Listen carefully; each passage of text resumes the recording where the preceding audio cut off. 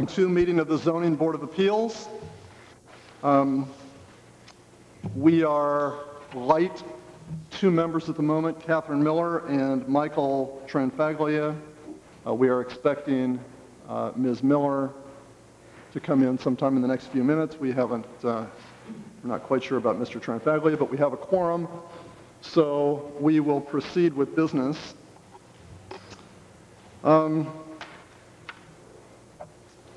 The first item on the agenda, as written, is to approve the minutes of the November 27, 2002 meeting. We haven't had a meeting since November 27, so these are aging a bit. Hopefully everybody's had an opportunity to review them. Our recording secretary is not here tonight, but we understand that she is watching at home in TV land, so hello out there, Barbara. She will hopefully take notes for us for our minutes via TV. Any comments on the minutes from November 27, 2001? I have no substantive corrections to make, only 2 very minor, almost too minor to justify mentioning them, but I will. On line 7, the minutes refer to me as president of the board. The board does not have a president, so I'd request that the minutes be changed to reflect that title as chair as opposed to president. And on page 2, line 34, almost in the category of a typo, it says by its definition and its apostrophe S. There should be no apostrophe, it should just be ITS. And other than that, I have no suggestions for changes.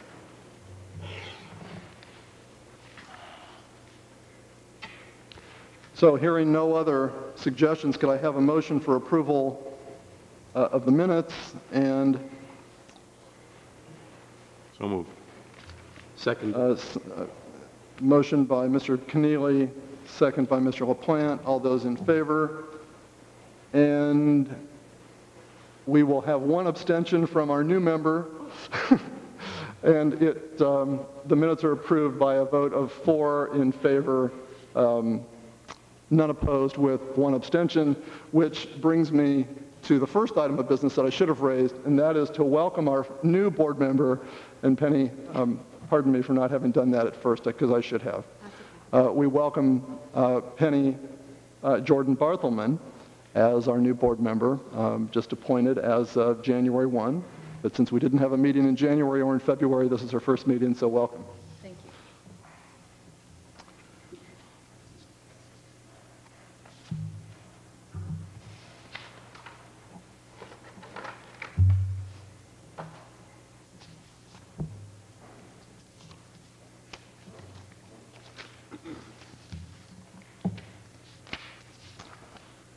The next item of business I would like to take up out of order before we move to old business. I would like to move to what is listed on the agenda under paragraph E, other business, and that is the annual election of the chair and secretary. Under the rules and regulations of the Zoning Board of Appeals, section 1B1, the board is required annually at its January meeting to elect a chair and secretary for the year. And again, since this is our first meeting of the year, it's probably something that we should take up first. So if there are no objections to us taking that up out of order, I would like to do that. And we'll pause for 1 moment to let one more board member join us. And coming into camera view momentarily, Mr. Tranfaglia, welcome.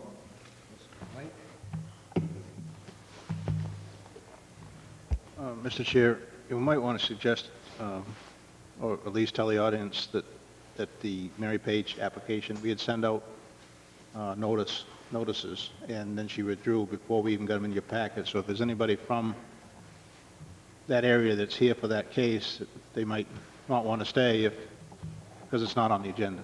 Okay. I didn't know that any notices had been sent out. What Mr. Smith was saying is that if anybody is here for the Mary Page application, that has been withdrawn. So if you came for that, you're certainly welcome to stay for all of the other exciting things that will come up this evening, but if you'd rather go home and watch from the comfort of your couch, you're welcome to do that. Any copies of the agenda for the audience? Usually we do.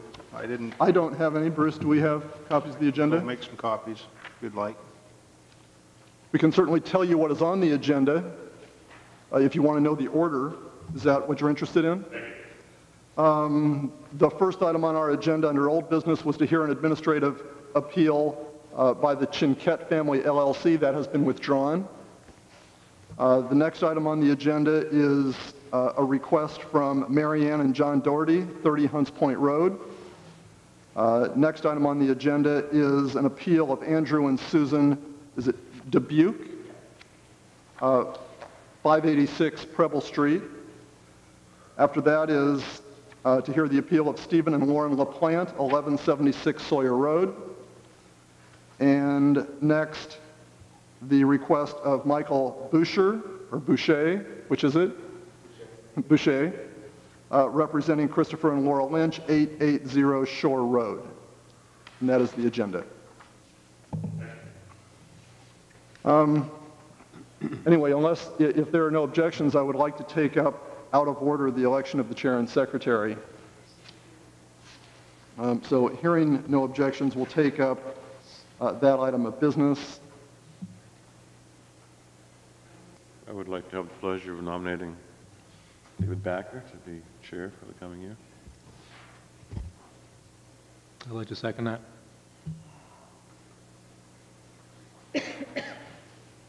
Thank you. Any discussion on the motion? All those in favor? I will abstain. The motion is approved by a vote of 5 in favor, 0 opposed. And I thank you all and assure you that I will continue to do my best to justify the board's confidence. A motion for the election of secretary for the upcoming year. I make a motion for Jack Keneally to be the secretary for the upcoming year. A second. Would you like to go by Ms. Jordan Barthelman or Ms. Barthelman or Ms. Jordan? Or Penny? Actually, Penny. Well, would you use Ms. Barthelman or? It would be Jordan. Jordan, okay. Second, Ms. Jordan. All those in favor of the motion? Opposed? 1 abstention. The motion is approved by a vote of 5 in favor, 0 opposed. Back to the order of the agenda. Item C, old business. The administrative appeal of Chinquette Family LLC has been withdrawn. So that will take us to the next item on the agenda, and that is to hear a request from Mary Ann and John Doherty, 30 Hunts Point Road, tax map U38, lot 1-32 for an accessory dwelling unit. Are Mary Ann and John Doherty here?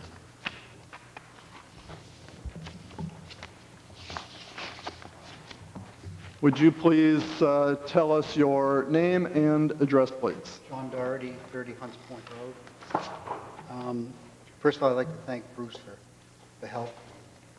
I think I spent more time with him on this than he probably did with people on a 40-house development. Anyway, what we'd like to do is have my wife's aunt, who's 87 years old and lives in California, we'd like her to come and stay with us and take care of us in our old age. No, seriously, we'd like to have her come and stay with us in our house, and it would be in the basement, small little apartment. Be no changes to the outside of the dwelling that we do. There's a full bath already in the basement, in the And what we'd like is to put a small little stove and refrigerator unit in there with her, so that she can be semi-independent. And when we initially, the way the final plans have come up is we're just talking about the total square footage of her place would be 460 square feet of the basement unit. And I think there's some pictures in your packet of what that would entail. I don't know how much more you'd like me to add, or if you happen to answer any questions you have.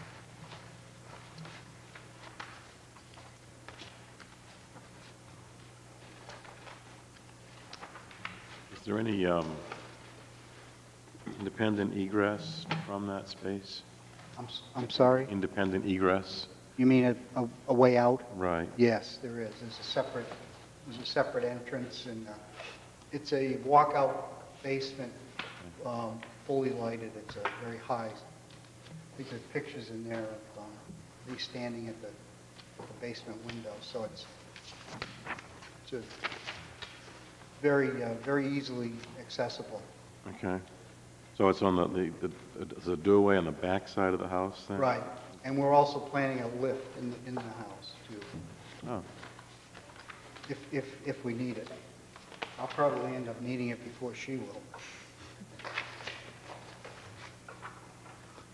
I just wanted to make sure that I understood the answer. There is a door, Yes, there is. doorway? Yes.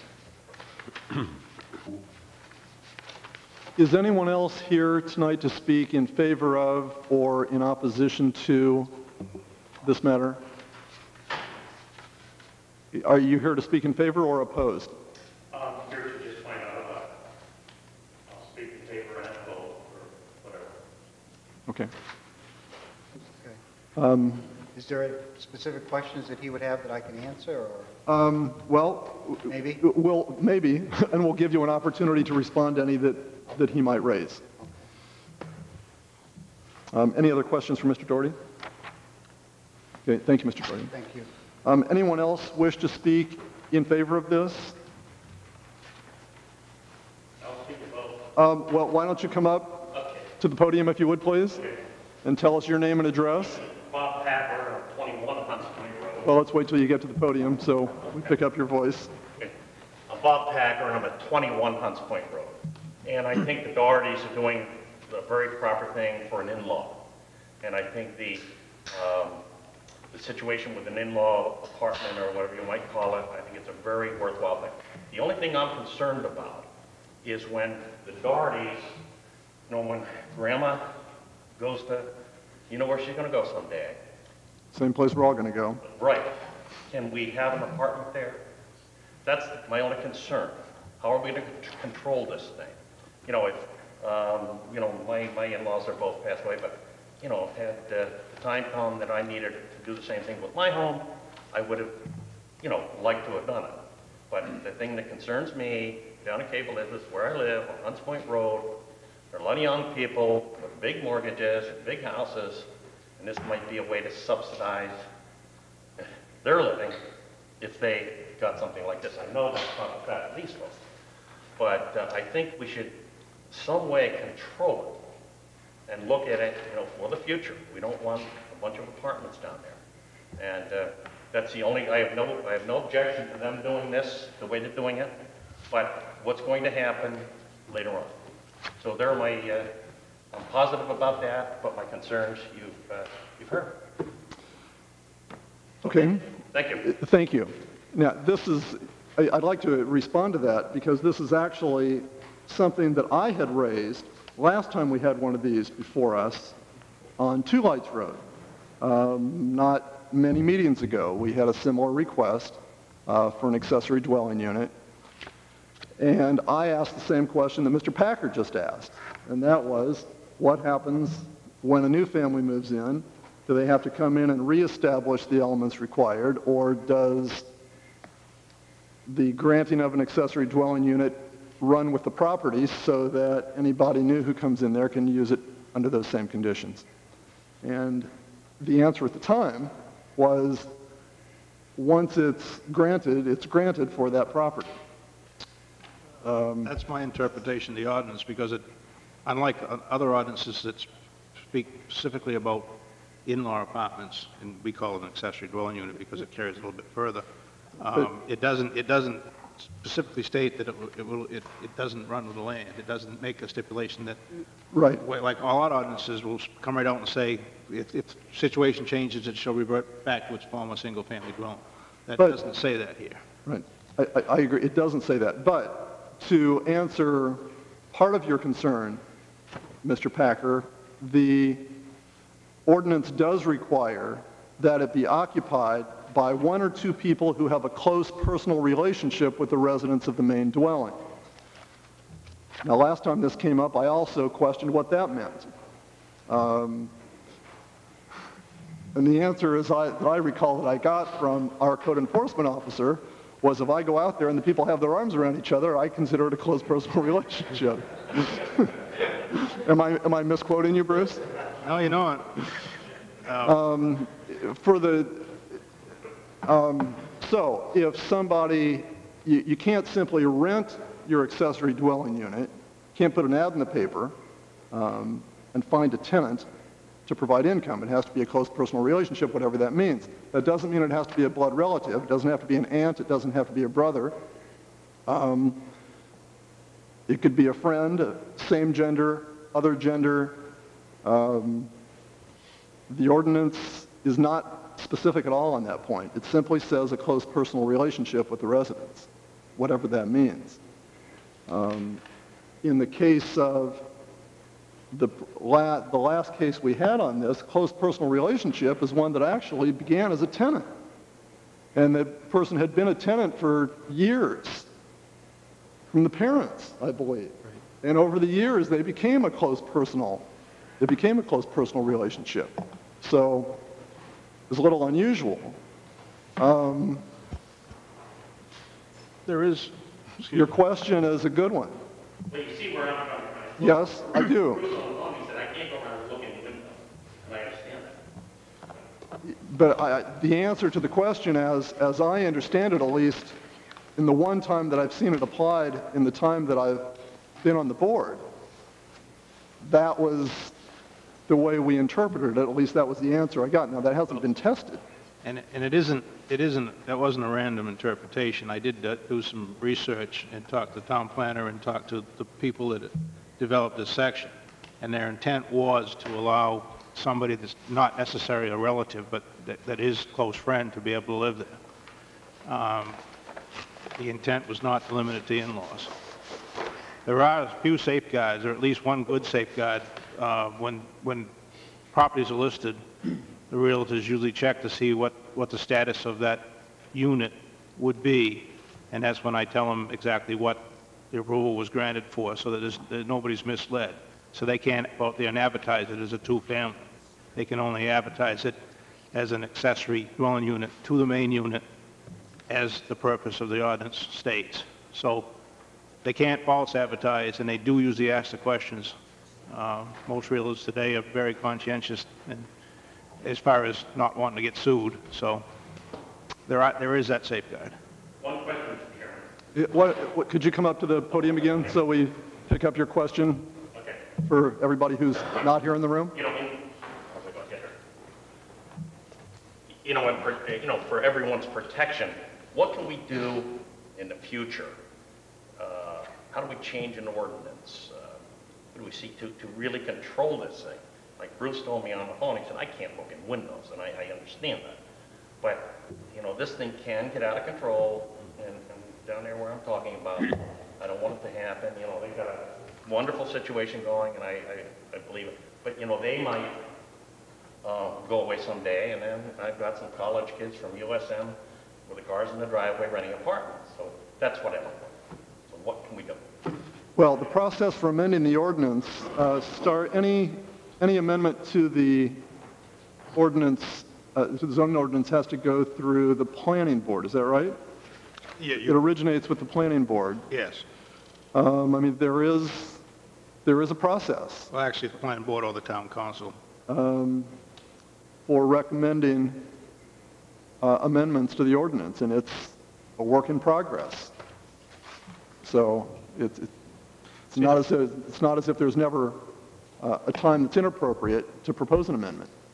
And this won't be the first time that we've encountered a provision in the ordinance that is not quite as clear as we all would like, but this is a good example of one. You still would, even if you tighten it up to say that it had to come back for approval, when that change takes place with somebody moving out or somebody passing on, it happens in every town. That's there's dollar signs in people's eyes, and it happens, no matter what you write in the book. So an enforcement action would be taken against somebody, whether it be an in-law apartment that needed another reapproval, or whether it be somebody that moved out and was renting it. I mean, the issue would still be there and would have to be addressed. And it's only addressed through usually pleasing the neighbors. So, I mean, that's when it becomes an issue. So I think we still have that, you have that right to come to me and say, look, I think somebody's living in there that isn't a close personal relationship, and I think they're renting it, and then I'd have to address it, even, and this ordinance would cover the same situation, so. And I probably didn't think about it until Mr. Packer came up here to speak. Should disclose, although I don't disclose this as what I perceive to be a conflict, but I should disclose it anyway. I did receive a notice of this application because I live in the neighborhood. I live off Channelview on Ragosa Way. In fact, my land adjoins Mr. Packer's. I'm a street and a half away, sort of, from the Dohertys, but apparently still within physical distance to have received the notice. So I should make that disclosure to you that I did receive it.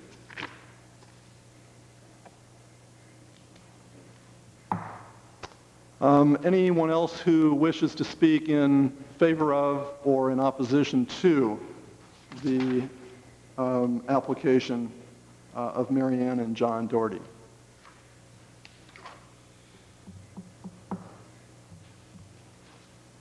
Well, we will close the public comment portion of the hearing and open it for board discussion.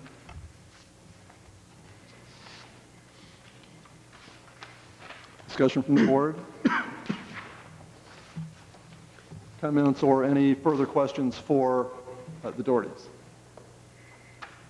One of the items I had noted in the application was the number of current parking spaces. The ordinance calls for one parking space shall be provided for the accessory dwelling unit. And in the application, it does not increase the number of spaces. However, he already has 4. I'm not certain if would an additional space need to be created above and beyond what he presently has? Is there a minimum, I guess, would be the question. Well, I'd have to look up, I don't have to normally look at requirements for parking for residential dwelling, but normally two parking places is customary. So anything above and beyond that would probably meet the intent. So at 4, he would meet that criteria without the need to create an additional space. And also, number of current bedrooms is 4, and then number of proposed bedrooms is 1, so I'm assuming that's a total increase up to 5 bedrooms.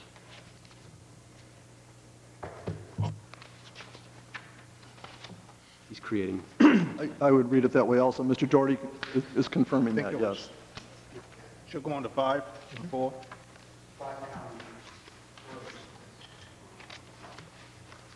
Yeah, that may be an issue. Is that an issue for the, well, we're on public sewer. Are we on public sewer now? Okay, that's not an issue. Okay. I pulled your file, and there was a septic system design that was put in 86, so I was assuming you were still on that, but I guess we did talk about that. Huh? So it's not an issue. Good. Okay. And one last question. In the packet we received for the application that we received for the February meeting, it contained the drawing where a bedroom, which is a 10 by 11, was listed, and in the last packet that we received, there was an attachment, an added page for the application where that 10 by 11 bedroom has been removed. Is there an explanation for that being removed from that living space? The applicant was in excess of 600 square feet dedicated, so.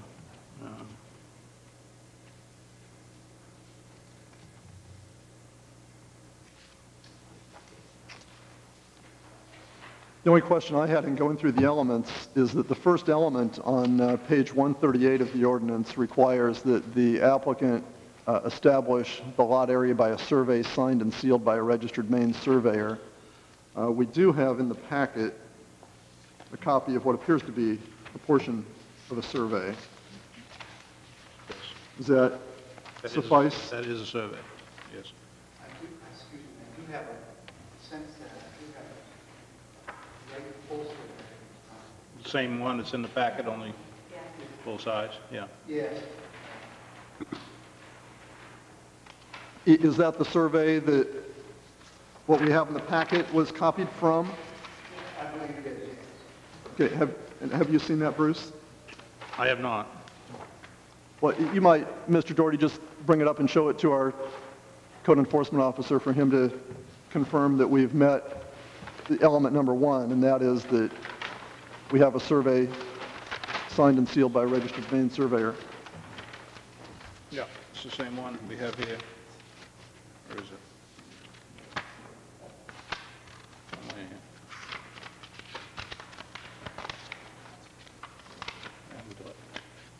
There it is. Yep. I'll make a record of this date. 2001? Right. Yep.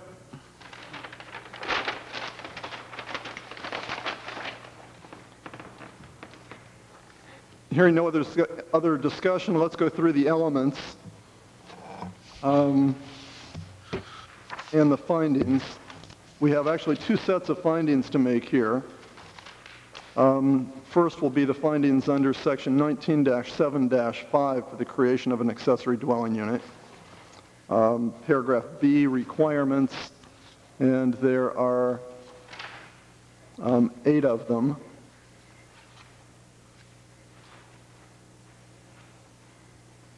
Let's just go through those individually with a show of hands. All those who find that the criteria of element number 1 on page 138 has been met.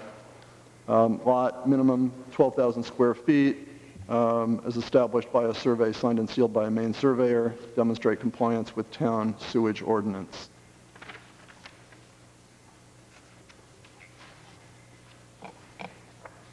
Ms. Miller, are you abstaining since you came in midway? Okay. We'll show that element number 1 has been met, satisfied by a vote of 6 in favor, 0 opposed, 1 abstention. Ms. Miller. All those who find that element number 2 has been satisfied, total existing floor area, excluding garage, of at least 1,500 square feet before the addition of the accessory dwelling unit. Find that that has been satisfied by a vote of 6 in favor, 0 opposed. Ms. Miller abstaining. Next, that element number 3 has been satisfied, no more than 25% of the resulting floor area will be occupied by the accessory dwelling unit, and not less than 300 square feet, nor more than 600 square feet.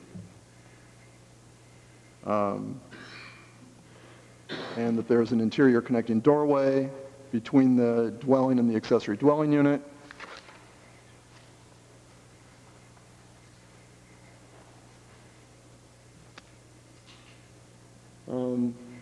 That's found in the affirmative by a vote of 6 in favor, 0 opposed, Ms. Miller abstaining. Next, all those who find that element number 4 has been satisfied, the addition to the floor area shall not exceed 15% of the floor area of the structure of the single-family dwelling prior to conversion.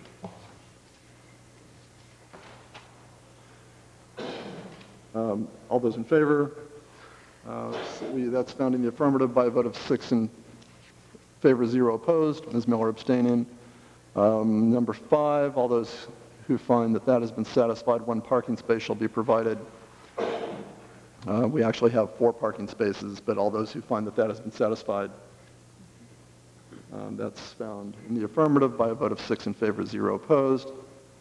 Any exterior, all those who find that item number 6 has been satisfied, any exterior alteration preserving the single-family appearance, there actually are no exterior alterations being made. But for the findings, all those who find that that has been satisfied, that is found in the affirmative, 6 in favor, 0 opposed. Ms. Miller abstaining. All those who find that element number 7 has been satisfied,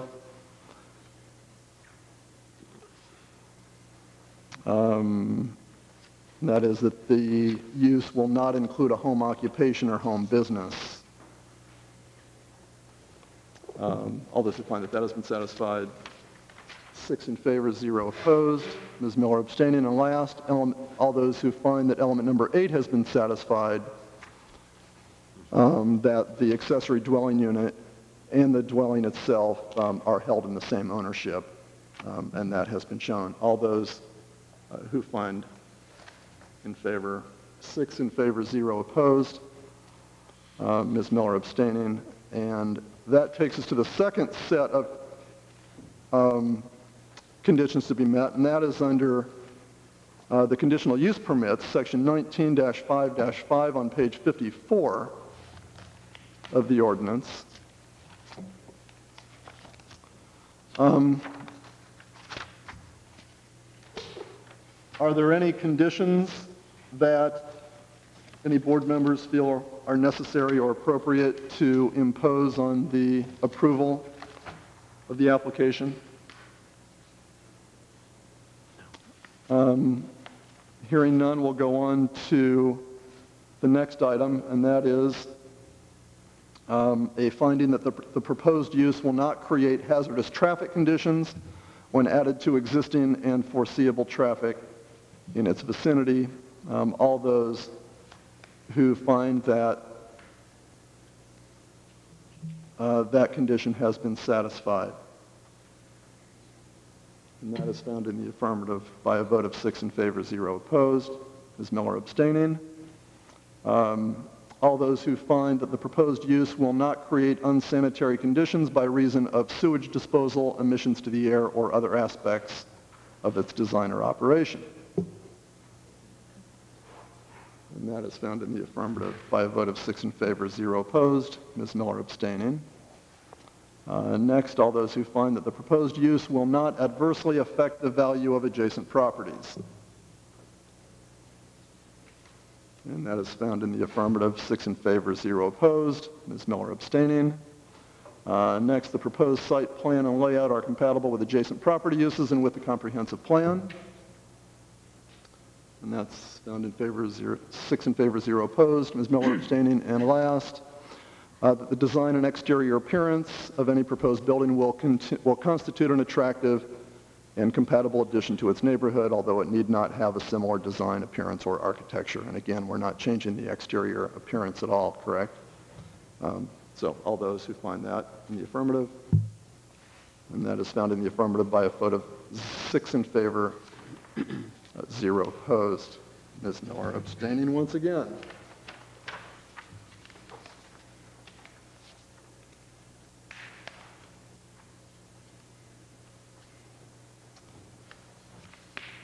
And all those conditions having been found in the affirmative, we need a motion overall to approve the application. Would anyone like to make that motion?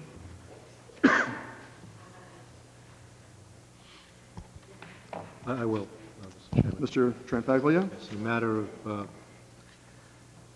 Mary Ann and John Doherty's conditional use application for the property located at 30 Hunts Point Road specifically seeking a conditional use permit for 600 square feet as an accessory dwelling unit to be located in the daylight basement of the existing dwelling be approved.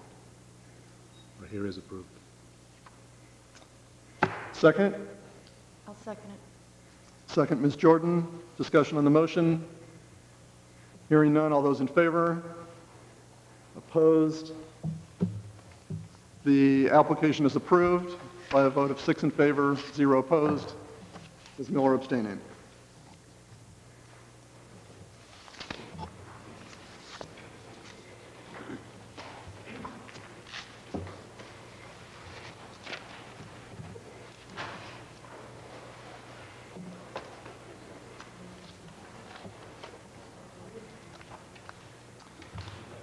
Next item on our agenda is to hear the appeal of Andrew and Susan Dubuque, 586 Preble Street, tax map U02, lot 1, for a front property line on Ottawa Street, variance of 10 feet from the required 20 feet to construct a two-story addition to the existing dwelling.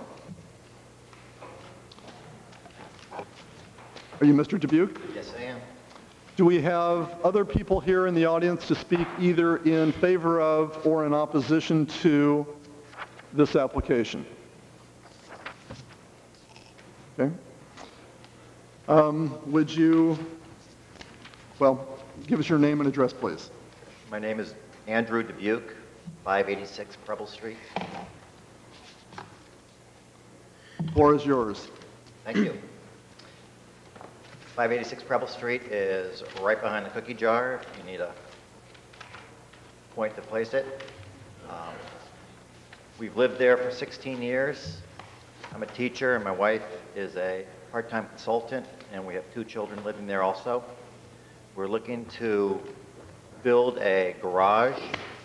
The garage would serve 2 purposes: one to house a car, and the second one just to give us some extra storage space for ladders and tools and the such. We also would like to have a room over that. We have a small house, and it was great when we had a 1-year-old infant. Doesn't work quite as well now with 2 teenagers, and so we're hoping to save money to do them both at the same time. If you look through our program here, I would just like to go through very quickly that we're asking for a 1-car garage, approximately 14.6 by 24 feet. And we were originally hoping for a 2-car garage, but when the measurements came in from the surveyor, we lost some ground that we thought we had that we didn't. So we had to reassess and go from a 2-car garage to a 1-car garage. And the problem with all of this is the shape of our lot. We have a very small lot. It has 2 frontages. We're on Preble Street, and we're also on Ottawa. The town recognizes Ottawa as a front street. So we are kind of trapped in by the dimensions of the lot. Where there's absolutely no other place to build on our lot. If you could see our plan, if we build on any side, we would need a variance. It makes best sense to build right where it is. There's a concrete pad now there. That's where the driveway is right now. It would gain us access right into our kitchen. So all things point to placing it right there. It would not alter any views of the neighborhood, pose any fire hazards, or reduce any privacy. And if we look at, it also would not change any of the shrubbery or trees there. Basically what it's replacing is a concrete pad. So they would dig that up, put down a wall, and build from there. We sent some extra items in there, and I do want to make one change. I'm sorry about this, but when I was doing some last-minute lookovers, I realized that we transposed one figure wrong. It's on the Ottawa Street distance of houses to the street. Ours right now is 41, not 44. And so the next one, the proposed, we just subtracted from the 44, so that's wrong too, so that should be 26. So 41 feet current and 26 feet proposed. And we just put that in there to show that it would not change the idea of the street. If you go down Ottawa Street, you'll see that the houses are, many of them are close to the road. So we are not altering the feel of the neighborhood. We also have in there our mortgage certification drawing shown now. Where it says apron there is the concrete pad that I talked about. The next one is our what we propose for our one-car garage. And we might be able to connect the second floors in with that little connection between, with the house and the one-car garage to the second floor room. Now, Bruce said that with the variance, sometimes the mortgage certification drawing may not be adequate. So we went out and got, on the third page, a survey done by Ross Boundary Surveys, and much to our chagrin, that's where we lost some land. He came back with a more exact measurement, and so that's when we went from a two-car to a one-car garage with his survey. And then the final page on that is just a sketch that my brother-in-law did of how it would look. Since then, we have gotten some builders, and I do have a copy of a more specific plan. May I hand that out right now? Just the front, or does it matter? Do you have sufficient copies for Yes. each of the board members? Yes, please. Thank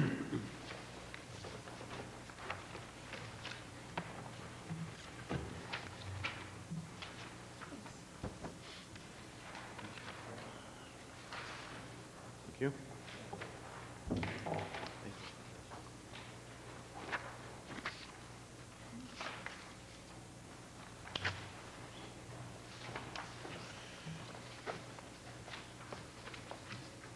Also in the packet is a map of the neighborhood, and we color-coded it to show the, again, the distribution of garages in the neighborhood, and it's the one with the pink and yellow.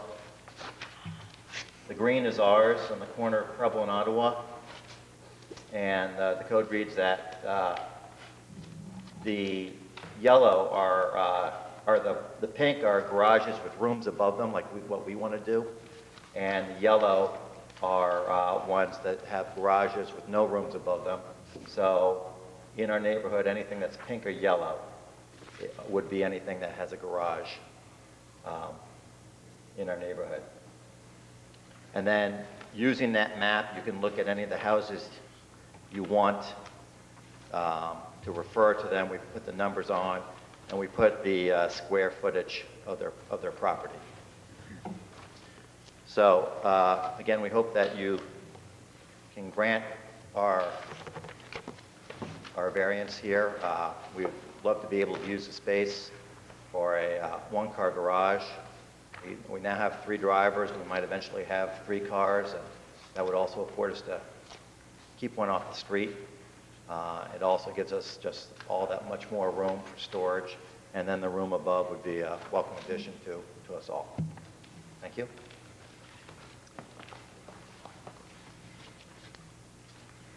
Questions from members of the board? Mr. Duke, I have a simple question. I think it's on your application form itself. Do you have that in front of you? Under the setbacks, I think that the current and proposed setback for the Preble seat side have been reversed. unless I've read that incorrectly. Bruce, you may want to help me out here. From your mortgage survey anyways, it looks like your current setbacks are 25 feet From Preble. from Preble. Right. With the garage, it looks to me it would be down to 19. I think they're just on the wrong lines, is all I'm saying. Preble won't change. Preble won't change it up. No, we're right in the same line. Preble is the main road.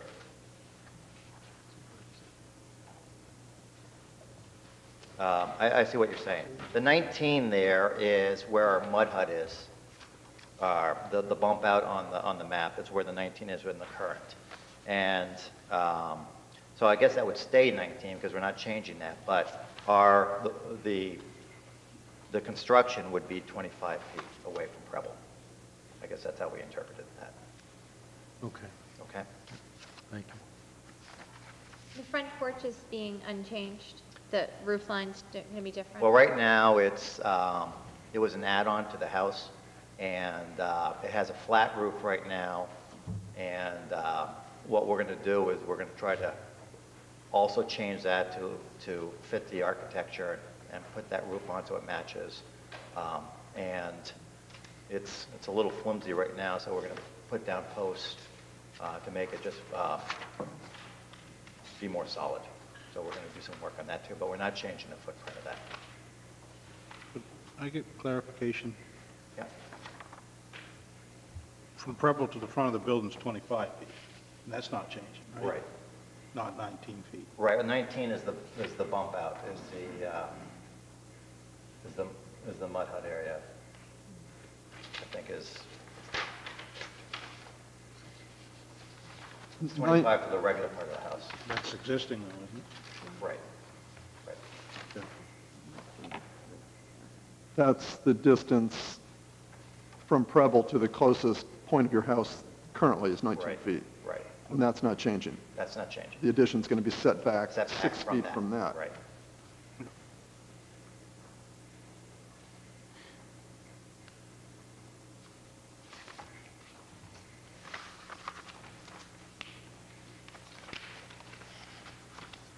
Bruce, are the side setbacks not an issue if you're looking at this exhibit here? The one with the pink? They're not an issue, no. The side, well, the one at right angle, or at one parallel with Preble Street would be the side. Okay, how about the That's opposite 15, side? that's 15 feet or 10 feet, and the rear would be, oh, I'm sorry, that would be the rear. This side here, which abuts, That's- it'd be actually abutting lot identified as 10 on this map. If you look in the corner, that's 14 feet on the far corner. So it's much more, Right. That's a rear setback, which under non-conformance is 20. I think it's 10. is 15 feet. Oh, At so the side. it would, so then it would not be. No issue.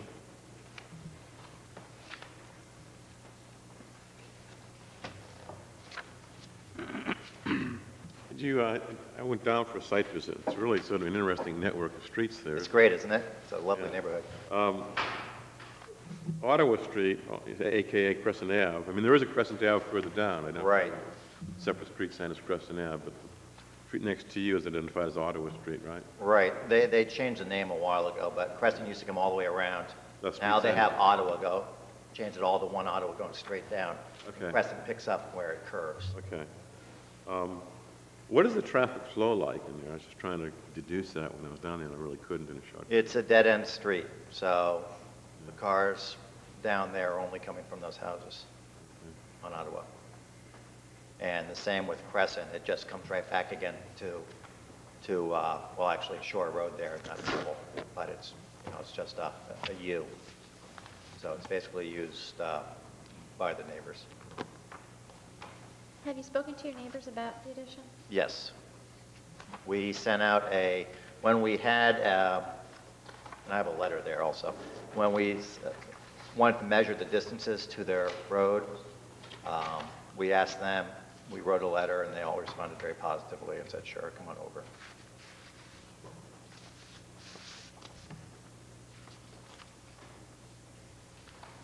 Now, you're bringing the setback down to 10 feet from Ottawa Street, Ottawa Road.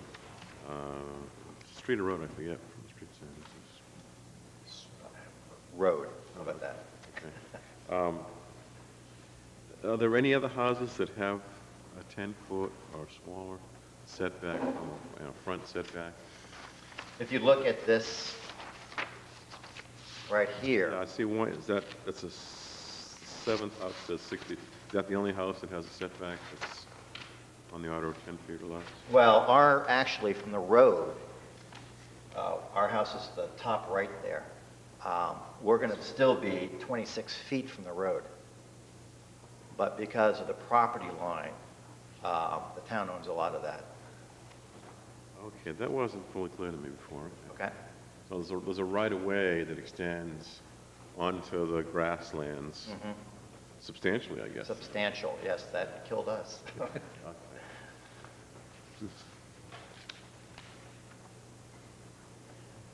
So if I was to stand there, it would look like you were 26 feet away from the road. Right. But in reality, it's 10 feet where the... Right. Okay.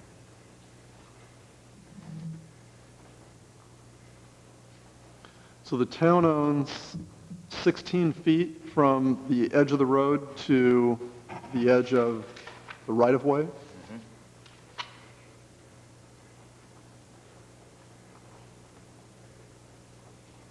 The Ross boundaries said that area was a real mess to figure out because there are no notes from how it was done, that whole area. So he's had a hard time with any time he's had to do any houses there, trying to figure out the actual boundary lines. Bruce, does the town own 16 feet on either side of the road? The other side is South Portland. If you look at the drawing, appears that they own that distance, which scale is 1 inch equals 16 feet, so that's not going to help me much here, but it's probably around 14 feet from the edge of the pavement to the property line. Scale. Is that usual in Cape Elizabeth? Happens all the time, yeah. That much? We could put a small building over there. Okay. Not what you wanted to hear. Yes. Low kiosk. They may build a new fire station next to your house. I have a question regarding your survey made in July. Was that a boundary survey or was that just a mortgage survey? You had the original one made in 1986, I believe. Right, that was the mortgage survey. As mortgage survey. Is this a second one? Is this also a mortgage? Second one we paid for just to find that line on where our boundary is in relationship to Ottawa. Okay. So currently, the nearest point of your house to the sideline, actual sideline of Ottawa is 26.6 feet. Right. And if you continue that closest point straight from that sideline to edge of pavement, you have an accurate measurement of that distance based on, from a survey standpoint? It's not noted on this survey. And Well, I measured it as 16, Brewster said 14, so. Well, I mean, I don't have a 16 scale here, but it's less than an inch, and 1 inch equals 16 feet, so it's 7/8 of an inch, whatever that is. 7/8 of And this was 16 also feet. taken from a fax, so. so did the surveyor actually come out and set up his instruments? Oh, to yes, determine it this cost us height? a lot of money. He did. He came out. I wonder why he didn't include, he only has one measurement on this whole drawing. And typically, if you are in a situation that you're in where you're attempting to construct in a variant situation, he would put multiple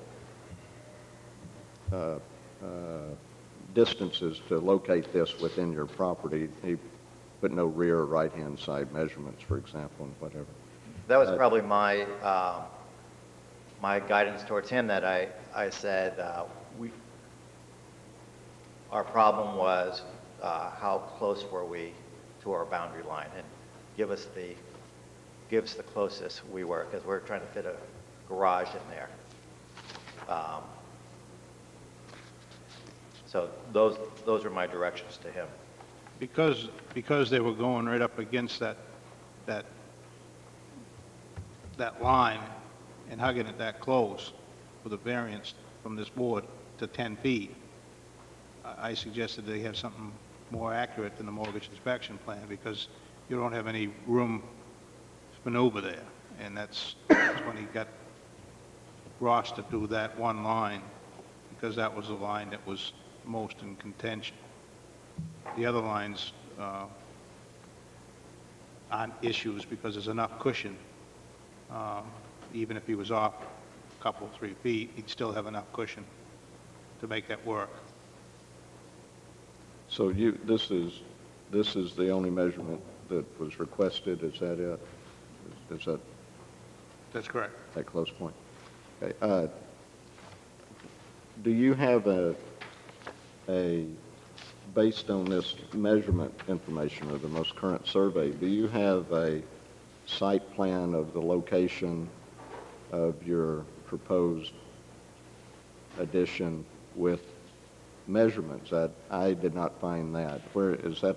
Have you indicated the actual? It would just go very close to that line at that corner where that 26.61 meets that line. That's going to be our back left corner. To which point? To this 26.61 point. That's going to be the back left corner of our structure. And that's the only point of contention. Everything else falls away from there. So that's why we had to. That is an existing point, though, correct? The 26.1, where there it goes, or 26.61, that goes to your existing structure. Yes. Now, to that, you're going to add another an addition. Right. Okay. Do you show that measurements? I would like to see those measurements on your site plan. Is what if the well, I have it on the other site plan, and that just takes into account that we're inside that. That's why we had it done. Say again? There are no The measurement we got, why we ended at 14 feet wide or 14.6 is because that's as wide as we could go and still have a little play. There are no measurements on your proposed addition? It's right here. I mean, I don't have it. Right where? Well, on the copy, it says it's going to be 14.6, and so I just measured it out and placed it in on there where it says proposed addition. And that's the mathematics of it. That's as wide as we could get it. What are the dimensions of the structure that you're adding? That we're going to build? Yes. It is 14.6 by 24. Okay. Was that included in the packet anywhere? Yep, right on the first page of, or the second page briefly explains scope of work to be done. We'd like to add a one-car garage, 14.6 by 24. Right. So is the 14.6 is? We arrived at that number because of the measuring. That's what we could get and still get a rectangle to fit in that back corner. It's actually 14 feet 6 inches, Right. right? As opposed to 14.6. Right. And the 24 feet is from front to back? Right. That's the depth of the house.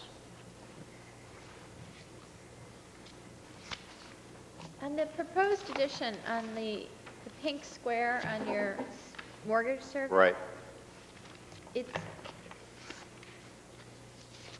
It's not a perfectly square 14 feet by 6 inches by 24 feet.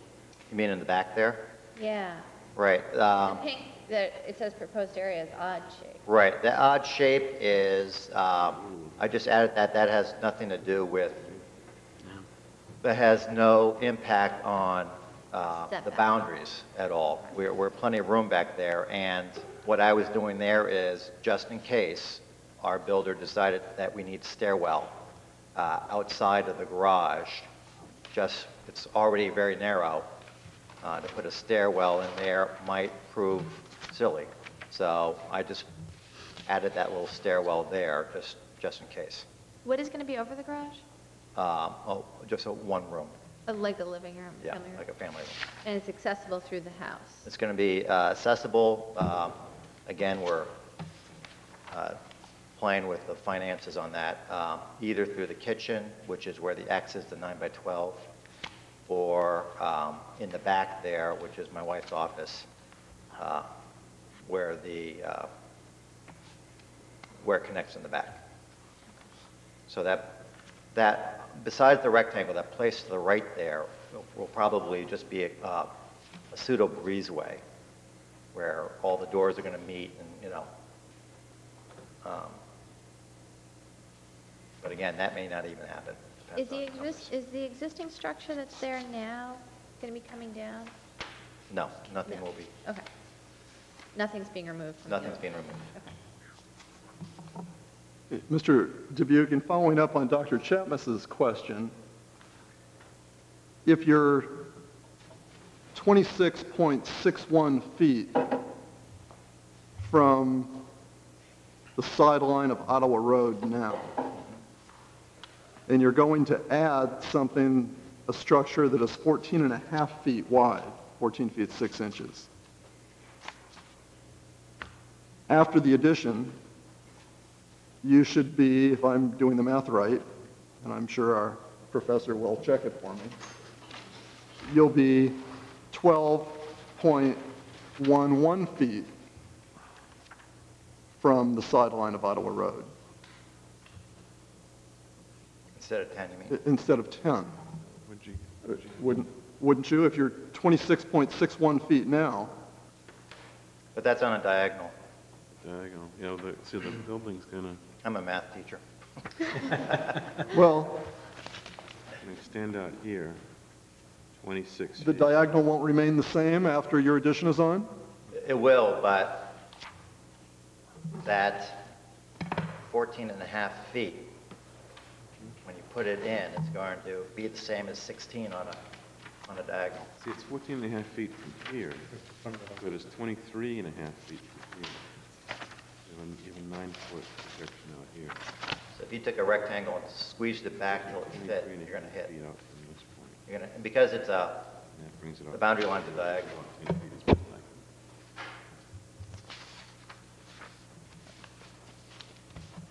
And you're right, there might be some play in there. I just put that down just to be safe. But it can't be any less than 14-foot 10 dimension, feet. 14 and Right. a half foot dimension is how far the new addition comes out from this point. It's actually coming out 23 and a half feet from this point. It's that back left corner that's giving us problems. Okay.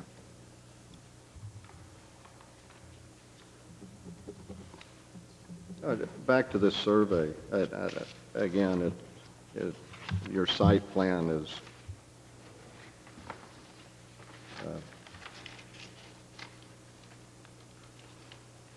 I think what's confusing is you state it's a 14 by 24, yet looking at your, and the, looking at the site plan of your existing house, there is a jog out on that corner. Right. Now, around that jog out, you're going to build an L-shaped addition. Is this correct? According to your pink cutout. The that pink you showed. cutout is the maximum we could do. And now it depends on finances, what we're able to afford. Okay. But the dimensions is what's confusing. If it's 14.61 6 viewing it from the front, but it's an additional, whether that's a 6 or a 9, I assume that's a 9. So it's a 23 feet addition from the rear. Is that correct? Because you're looking at a jog out. Right. You're building your addition around an existing Right. jog out from the house. And if we're going from the driveway, this is where I came up with those numbers. It's a one-car garage with a room over it,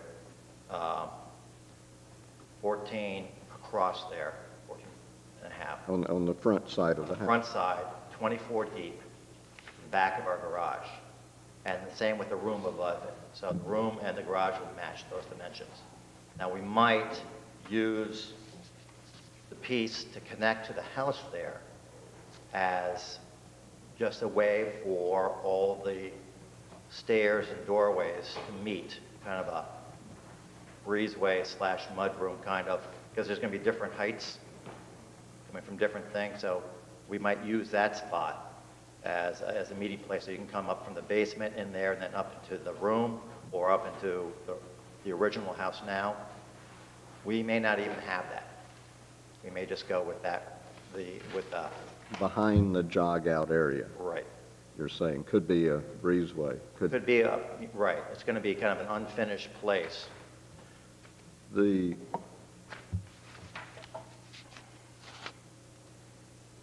picket fence that's currently in that area, where Picket fence is, perceive that? Well,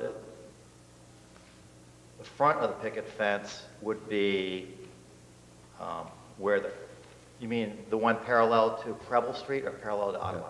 I'll finish my question. The picket fence that's currently running along the end of your house, what is the distance of that picket fence from the existing corner that you show on this Ross survey?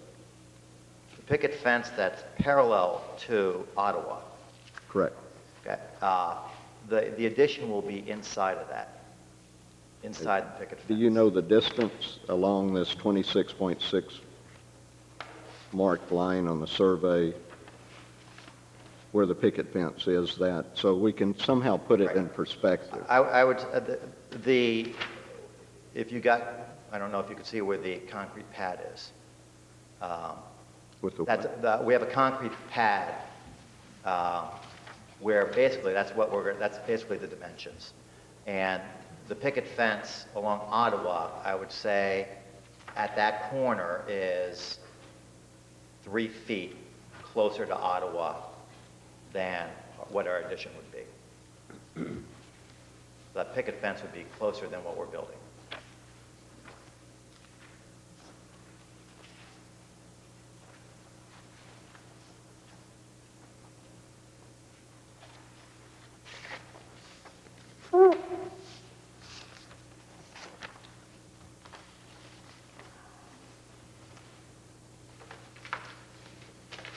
Why is the pad there? Was there a structure there at one point in time? Yeah, I'm not sure. It was previous there. Rumor had it that it was to store boats.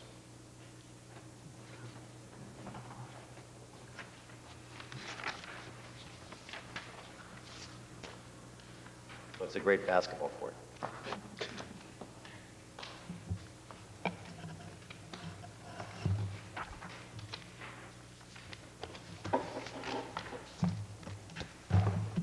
Your neighbor behind you on the lot you've indicated as number 10, have you discussed this with them and received any feedback from them? We have not discussed it face to face. They're on and off. It's Rick Churchill's old place. Sometimes his children are there, sometimes his wife's there. So, but we did send them a message, and they had no problems with us surveying. And we did try a few years ago on the other side of our house to gain some space by going out on the opposite side and creating more space for our house that way. And she did come to that meeting and said she didn't want that. So And said what? she did not want that. Mrs. Churchill did call today and ask questions, was concerned that basically if something was going to go closer to her property line, and I told her it wasn't, it was going towards Ottawa, and she said, okay, thank you. And that was, You spoke with her Yes. today? those were her remarks last time. She said, why don't you do it on the other side? And I won't have a problem with it, so. What is the suggested height of the peak of the roof on your addition? It's going to be, again, this is all still being drawn up, but it's going to be below our peak now of our main house. So Do you know the height of that? I don't know the height of that. But it doesn't obstruct any sight lines because from Preble down, it would be, you're ruin the Churchills. You wouldn't see the back of their house. It's the only view line I could see. Because it appears out of the rear of house number 10 that this would be a significant structure out the rear of their house, is why I'm asking that question. House 10 is, that's the Churchills. And that's well below our house. So that's the back of their house. They're looking up and, you know, I'm not even sure what they could see from there. I'm sure in the winter they might be able to see some sky, but. And there's a large oak tree in that corner. Will that be Right. affected at all? No? Okay.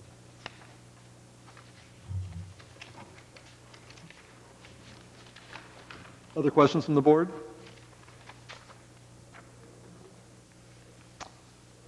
Hearing none, let's go through the elements of the ordinance. First, there is nobody else to speak in favor of or opposed to the application?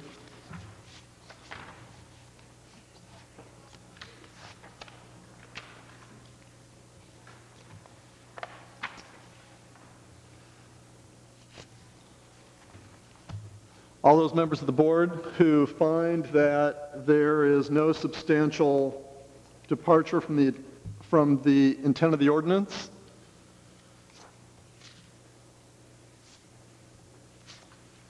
and that is found in favor by a vote of 7 in favor, 0 opposed.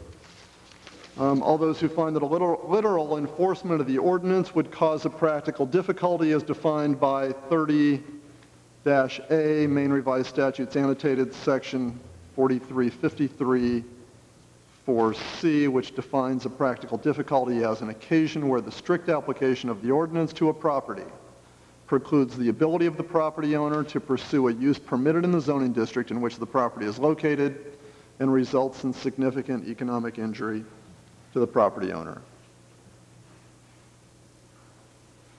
That is found in favor by a vote of 7 in favor, 0 opposed.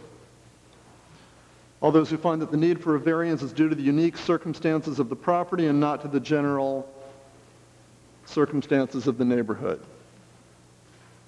That is found in the affirmative by a vote of 7 in favor, 0 opposed. All those who find that the granting of the variance will not produce an undesirable change in the character of the neighborhood and will not unreasonably detrimentally affect the use or market value of abutting properties.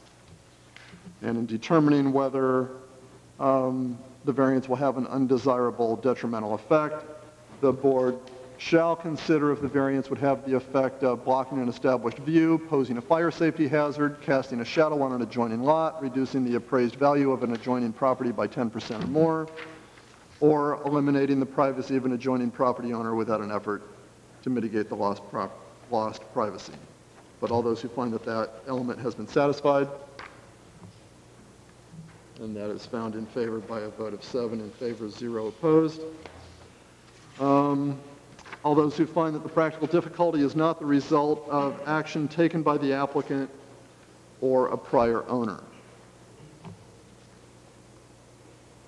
That is found in the affirmative by a vote of 7 in favor, 0 opposed. All those who find that there is no other feasible alternative to a variance available to the petitioner.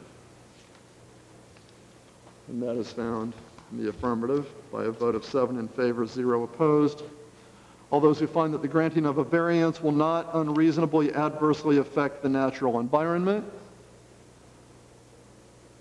and that is found in the affirmative, 7 in favor, 0 opposed. And last, all those who find that the property is not located in whole or in part within shoreland areas as described in Title 38, Section 435. And that is found in the affirmative, 7 in favor, 0 opposed.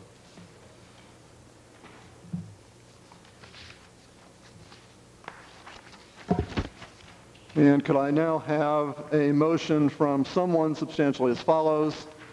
Whereas 4 or more voting members of the Cape Elizabeth Zoning Board of Appeals has found that the applicants, Andrew and Susan Dubuque, have established that a practical difficulty exists with respect to the applicant's property at 586 Preble Street in accordance with the provisions of Section 19-5-2B1 of the Cape Elizabeth Zoning Ordinance, and whereas 4 or more voting members of the board have found that the applicant has met the applicant's burden of proof in establishing that all conditions specified in Section 19-5-2B1 have been met, that we have a motion for the application for a variance of 10 feet from the required 20 feet on the Ottawa side. Yes, sir. On the Ottawa Street side for the construction of the proposed addition be approved. So moved. Motion, Ms. Miller, thank you. A second? Second. Second, Mr. Tranfaglia. Discussion on the motion? Hearing none, all those in favor? The motion is approved by a vote of 7 in favor, 0 opposed. And the appeal is granted. Thank you very much. Thank you.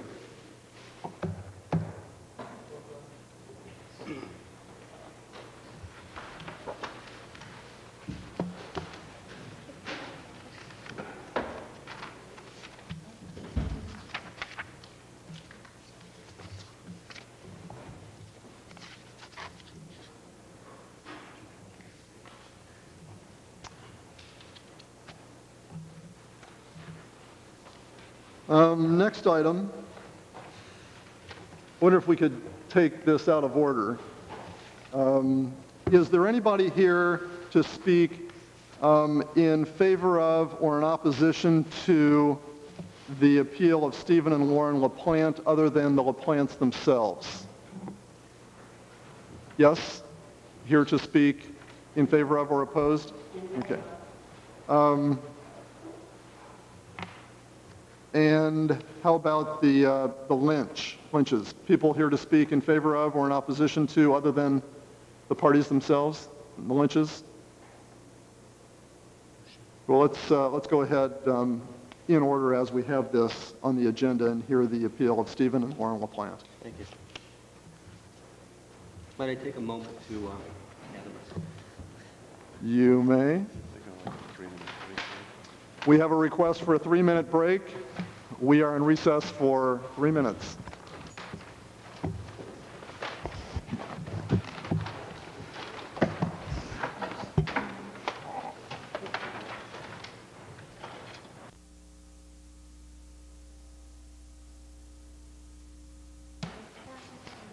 To hear the next item of business, which is to hear the appeal of Stephen and Lauren LaPlante, 1176 Sawyer Road, tax map U46, lot 10, for a front property line variance of 13.42 feet from the required 40 feet, and a right side property line variance of 11.84 feet from the required 25 feet to add a second floor to the existing 24-foot by 42-foot dwelling and You all notice that we are missing one member of our board, Mr. LaPlante, because Mr. LaPlante is the applicant.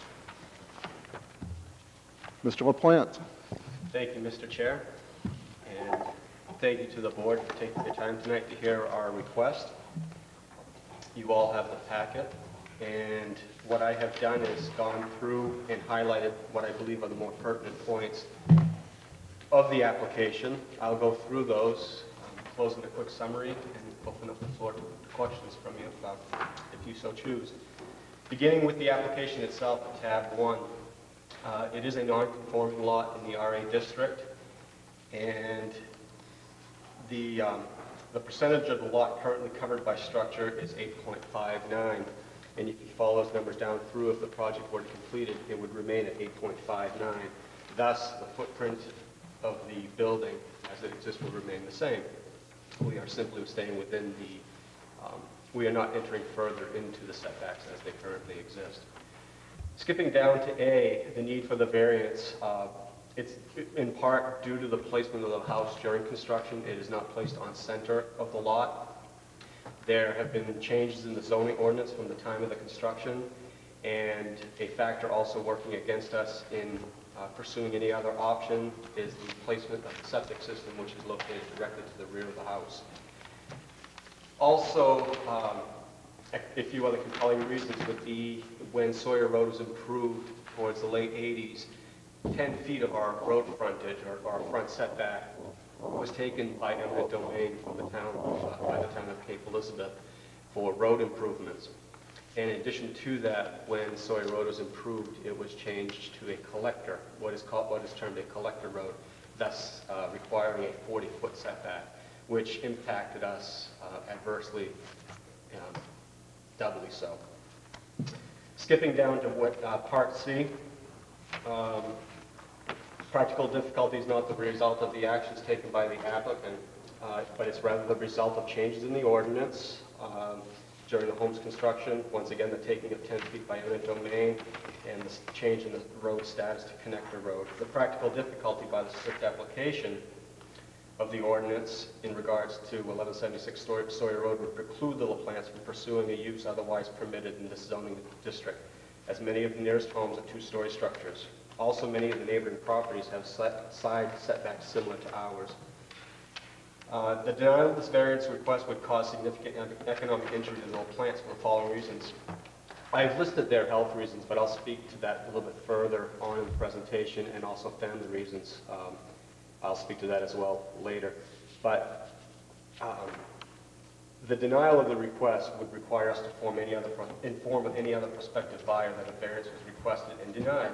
The home square footage would be capped at its present 1,008 square foot. It makes it a less attractive home to a prospective buyer, especially under the conditions that it cannot be significantly increased in its size. And another compelling factor too, it is a small home, 24 by 42, 1,000 square feet. Once you back out the part of the square footage of the home which is dedicated to certain applications such as a kitchen, a bathroom, closet space, and interior walls, there really isn't that great deal of living space to be had within that size home.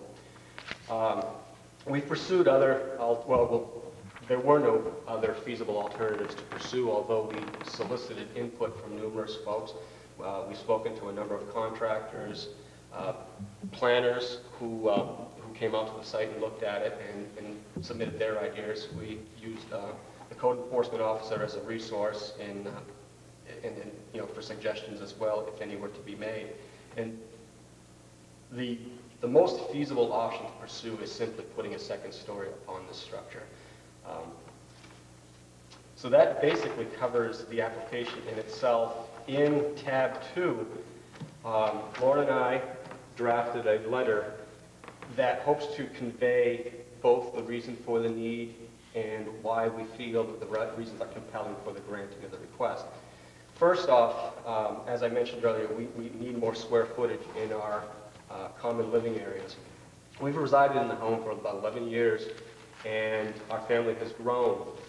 Also, since then, I have developed allergies and suffer from chronic sinusitis. I work from home one day of the week and numerous evenings and weekends in a home office, which is currently located in the basement. It has been recommended to me, as other recommendations have been made by analogists, that I move that office up onto the first floor where better ventilation exists and a healthier work environment. So I'd like to get that home office up onto the first floor.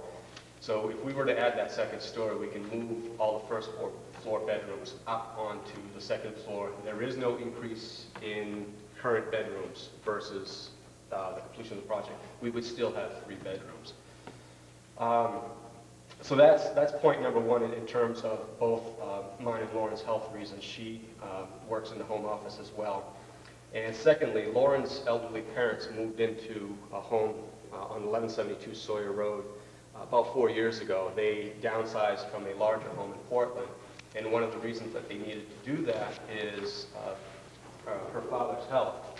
He suffers from pulmonary fibrosis, and I'm not sure if you understand what that is, but he basically has diminishing capacity of his lungs. He's unable to breathe, he's on oxygen. And over the past year or so, he requires consistent or constant attendance and a lot of support. His wife is able to do that, Lauren's mother, but Lauren in her position aids greatly in that. She does a lot of preparing the meal and maintaining the household. And I myself maintain a lot of the exterior of the home, like the snow blowing and the mowing of lawns and other items like that. So we do need to remain in close proximity. That was one of the conditions that they bought that house, is that they were able to be closer to us and have continuing support from us. So moving down that letter to point 1, reemphasizing again, the new construction will not result in a change to the home's current footprint. We will not enter further into our front, side, or rear setbacks as they currently exist. The current front setback is 26.58 from our property line along the Sawyer Road right away, but the actual distance to our home from Sawyer Road, taken from the curbside, is actually 37.5 feet. So if you're standing at the road looking at the home, it seems to sit further back from the road than that actual 26 feet. The required setback is 40 feet. Once again, going to point 2, it would not be economically feasible to expand our home by placing an addition to the rear of the home for the following reasons. Primarily the current placement of the septic system. To pursue it in that way, moving the septic system further back to the rear to accommodate the expansion of our home would be very cost prohibitive. We'd be challenged with the additional cost of the replacement of a working septic system, in addition to the additional square footage cost of new construction involving foundations. So it's not an economically feasible alternative, especially when weighed against the fact that we simply want to put a second story on an existing structure. And one other point, if we were to move our septic system closer to the rear of our lot, to our rear line, we are abutting what the town of Cape Elizabeth has identified as a wetland. So there are some inherent problems with that as well. After the letter, there is a supporting letter from my doctor, Dr. Marguerite Noyer. She's an allergist, and she goes on to speak that it would be highly recommended that the office be moved to the first floor.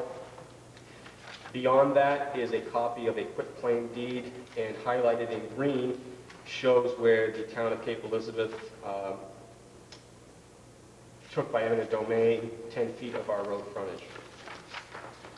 Moving into tab 3, we have a copy of a survey of our property done by Herbert Gray, and in it he has found all 4 pins and identified them, and he has also placed the home on the lot and identified the current setbacks, primarily the ones which are identified here tonight as the need for the request. And in tab 4, what we have is a front picture of 1176 Sawyer Road, our home, taken from Sawyer Road, and the second picture in that tab is a picture of our home taken from the rear. Tab 5 includes 2 drawings, and they're also pictured here as well. It's the front elevation, the rear elevation, and the side elevation.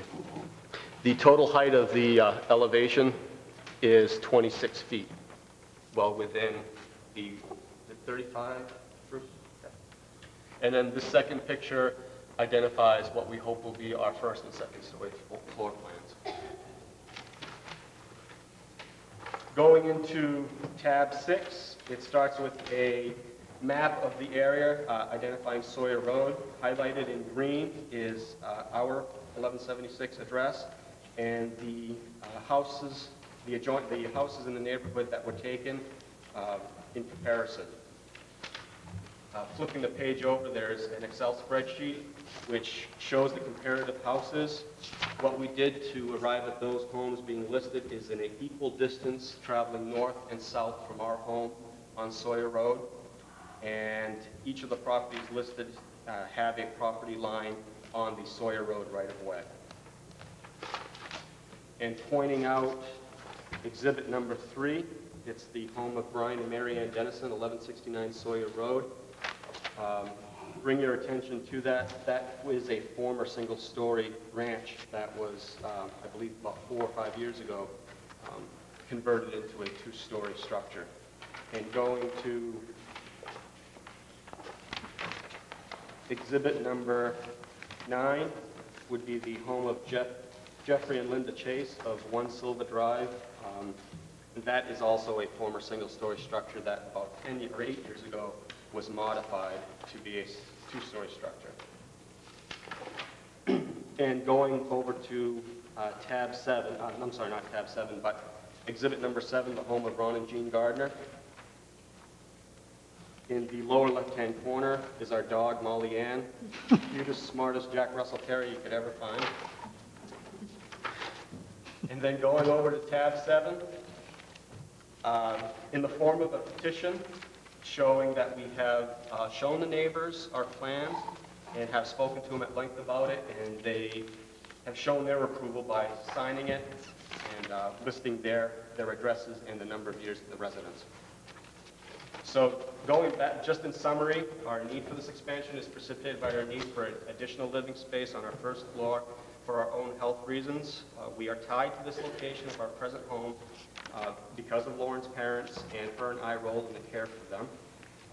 They reside in that home nearby, and the described proposal has the least impact to our lot and those of our neighbors. The project calls for a second story placed directly on the first. The building's footprint remains exactly the same, and we are not further encroaching into our existing setbacks. The proposal is consistent with many neighboring homes and is similar to other projects already completed in the immediate area, and there are no other reasonable practical alternative to this project. And the need for the variance request is a result of actions completely beyond our control, in a sense that the change to the ordinance since the home's construction, and once again the taking of 10 feet by eminent domain and the reclassification of the Sawyer Road to a collector, thus requiring a 40-foot setback. And we have also shown that the immediate neighbors have supported this proposal. So at this point, if there are any questions. Questions from members of the board for Mr. LaPlante? Is there any public sewer out that way? No, we are on a septic system, and when the road was improved, there was, it's my understanding, there was some discussion as to the ability to put in sewer, and they could not because of the large degree of ledge. It would have been very cost prohibitive. That whole area then is all private? Yes.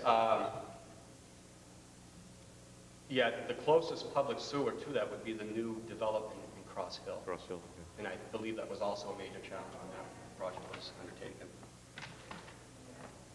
Did any people withhold support when you... No, everyone that we spoke to, and we spoke to them in detail in regards to it, and everyone was very supportive of it. Great. Where did you get your setback figures for the neighboring properties that are under tab 6?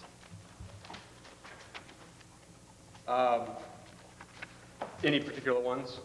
No, all of them, 1 through 13. They were taken, well, the front setback was determined by measuring from the structure. to the structure from a point located 25 feet from the center of Sawyer Road. If you go back to our lot survey, Sawyer Road's a 50-foot right-of-way. So once again, we discussed it with Bruce, the code enforcement officer, and that seemed to be one of the fairest way to measure front setbacks. And So you actually took a tape and measured? well, what I had was an ultrasonic measuring device. I basically could stand on the road and just measure it electronically. That's what I wanted to know. Yes. Was how you got those figures? Yes. So, Yeah. okay. And it was calibrated against what was a known figure. I basically measured out what was 25 feet and took the measurement electronically, and it was determined to be accurate. So then I assumed the other measurements would be accurate as well. Now, was that something that you happened to have in the kitchen? Well, Or- I happen to work for a company that sells them, and I was able to use one for the week. But can you download it to a Palm Pilot? No, it's not quite that sophisticated yet. Well, and the reason I asked, I was curious because it's an issue that comes up from time to time when we have these applications and people are reluctant for obvious reasons to walk onto someone else's property with a tape measure. Right. So I wondered how you got them. I can bring one in at one of the later meetings, and you can see it. It's actually a really impressive tool. Most building contractors should have one.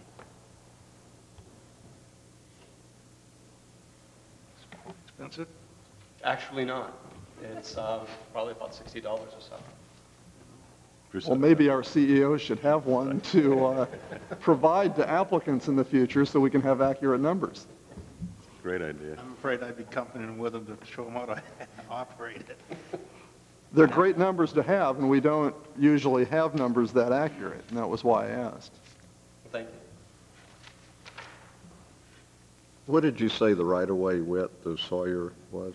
50 feet. 50 feet. Do you know your front setback you show as 26.6? Is that, and you also indicate that they relocated, was your front property line relocated in the 80s? Yes, exactly. So this 26.6 is from the relocated property line to the front of your house, is that correct? It would be from what is the current setbacks, the current pins as they are registered in the registry of deeds. Do you know what the distance from the edge of pavement to that relocated property line is? Do you?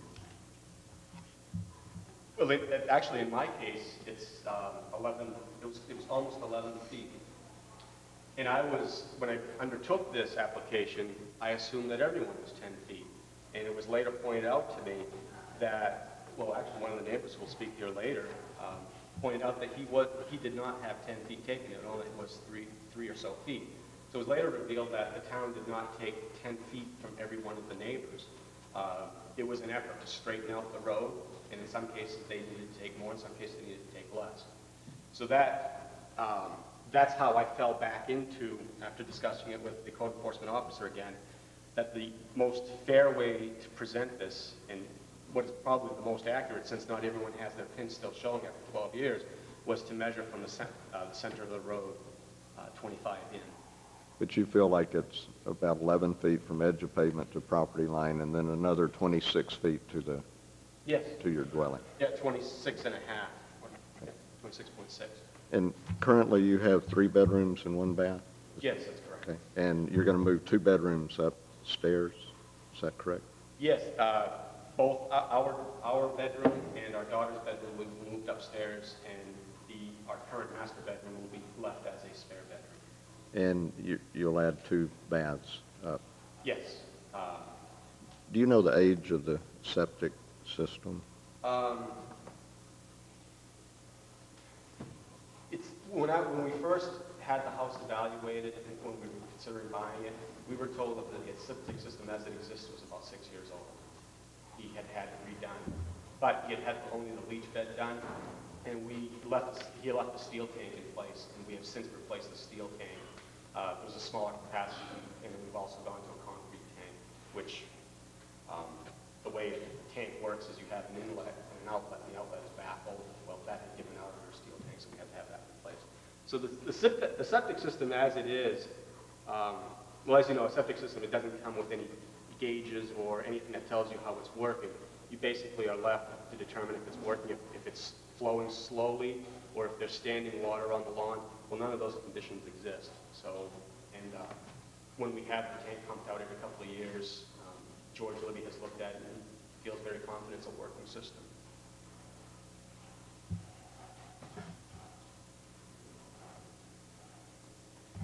Other questions? Hearing none. Thank you, Mr. LaPlante. Others who wish to speak in favor of the application?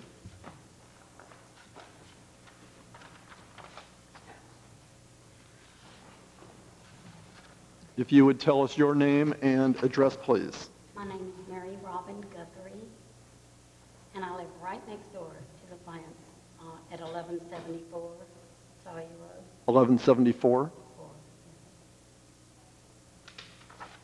Ms. Guthrie, go ahead. Okay, thank you for letting me talk. And I've been a neighbor of Stephen and Lauren for, 11 years. And they maintain their home beautifully as they do their yard. Their septic system seems to be in terrific shape, as far as I'm concerned. So I'm very much in favor of their doing what they want to that home to keep them in the area.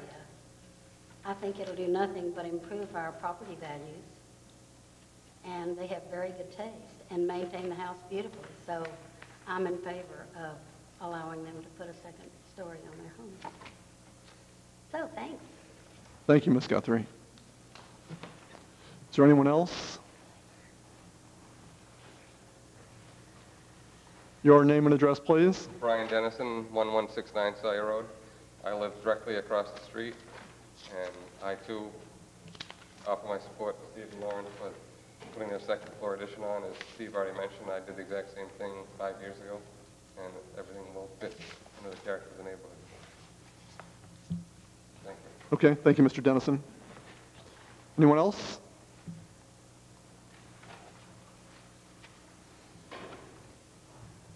Your name and address, please. Yes, my name is Martin Berry. I live at 1155 Sawyer Road.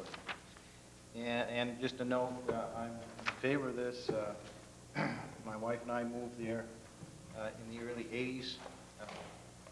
We were one of the very new young people there. It was basically a small community of mostly retired people who were close to retirement, such as Mr. Dennison's father. And in fact, we bought a house from Bluebeer, and he just happened to pass away, but all their kids had grown up, and so there wasn't a need back then of expanding homes. But now we have a new generation coming down, taking advantage of this wonderful school system. They need a place. They need a good, secure place to live in this nice town and send their kids to school. And I think this is a wonderful neighborhood to do that in. We're quite happy with the neighborhood ourselves. We haven't had an opportunity yet to meet with you people. We like the neighborhood, and we're really in favor of their idea. Thank you. Okay, thank you, Mr. Berry. Anyone else who wishes to speak in favor of the application? Anyone here who wishes to speak in opposition to the application? Okay, that will close the public comment portion of the hearing. Discussion among board members.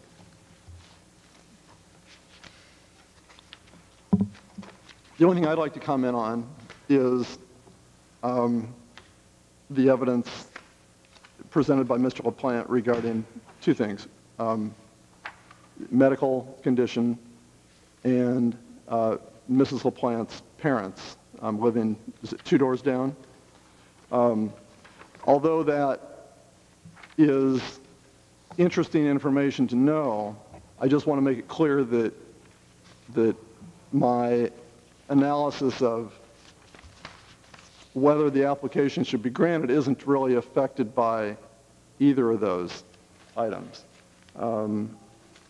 It's, strictly in conjunction with the terms of the ordinance itself and the significant economic injury component of the practical difficulty definition defines significant economic injury as placing the applicant for a variance at a disadvantage in the neighborhood by applying zoning ordinance standards which would prevent the applicant from having a structure or accessory structure comparable in size, location, and number to those of other lot owners in the immediate neighborhood, but in no case fewer than 10 of the nearest property owners. And the evidence that Mr. LaPlante has presented, and Mrs. LaPlante, with the neighboring properties is clearly that what they are proposing is comparable in size and location to other properties, other lot owners in the immediate neighborhood.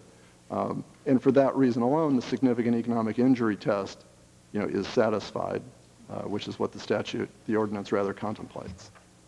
But I just wanted to make that clear, in part because Mr. LaPlante is a member of the board, and I think it should be clear why I'm going to vote in favor of the proposal, and it's for that reason. Other comments? Well, let's go through the elements. All those who find that there is no substantial departure from the intent of the ordinance. And that is found in the affirmative by a vote of 6 in favor, 0 opposed. All those who find that a literal enforcement of the ordinance would cause a practical difficulty as defined by 30-A, Maine Revised Statutes Annotated Section 4353, 4-C. And that is found in the affirmative by a vote of 6 in favor, 0 opposed. All those who find that the need for a variance is due to the unique circumstances of the property and not to the general circumstances of the neighborhood. And that is found in the affirmative by a vote of 6 in favor, 0 opposed. All those who find that the granting of a variance will not produce an undesirable change in the character of the neighborhood and will not unreasonably detrimentally affect the use or market value of abutting properties. And in determining whether a variance would have an unreasonable detrimental effect on the use or market value of abutting properties, the zoning board shall consider if the variance would have the effect of blocking an established view, posing a fire safety hazard, casting a shadow on an adjoining lot, reducing the appraised value of an adjoining property by 10% or more, or of eliminating the privacy of an adjoining property without an effort to mitigate the lost privacy. And that is found in the affirmative by a vote of 6 in favor, 0 opposed. All those who find that the practical difficulty is not the result of action taken by the applicant or a prior owner. Found in the affirmative by a vote of 6 in favor, 0 opposed. All those who find that there is no other feasible alternative to a variance available to the petitioner. And that is found in the affirmative, 6 in favor, 0 opposed. All those who find that the granting of a variance will not unreasonably adversely affect the natural environment.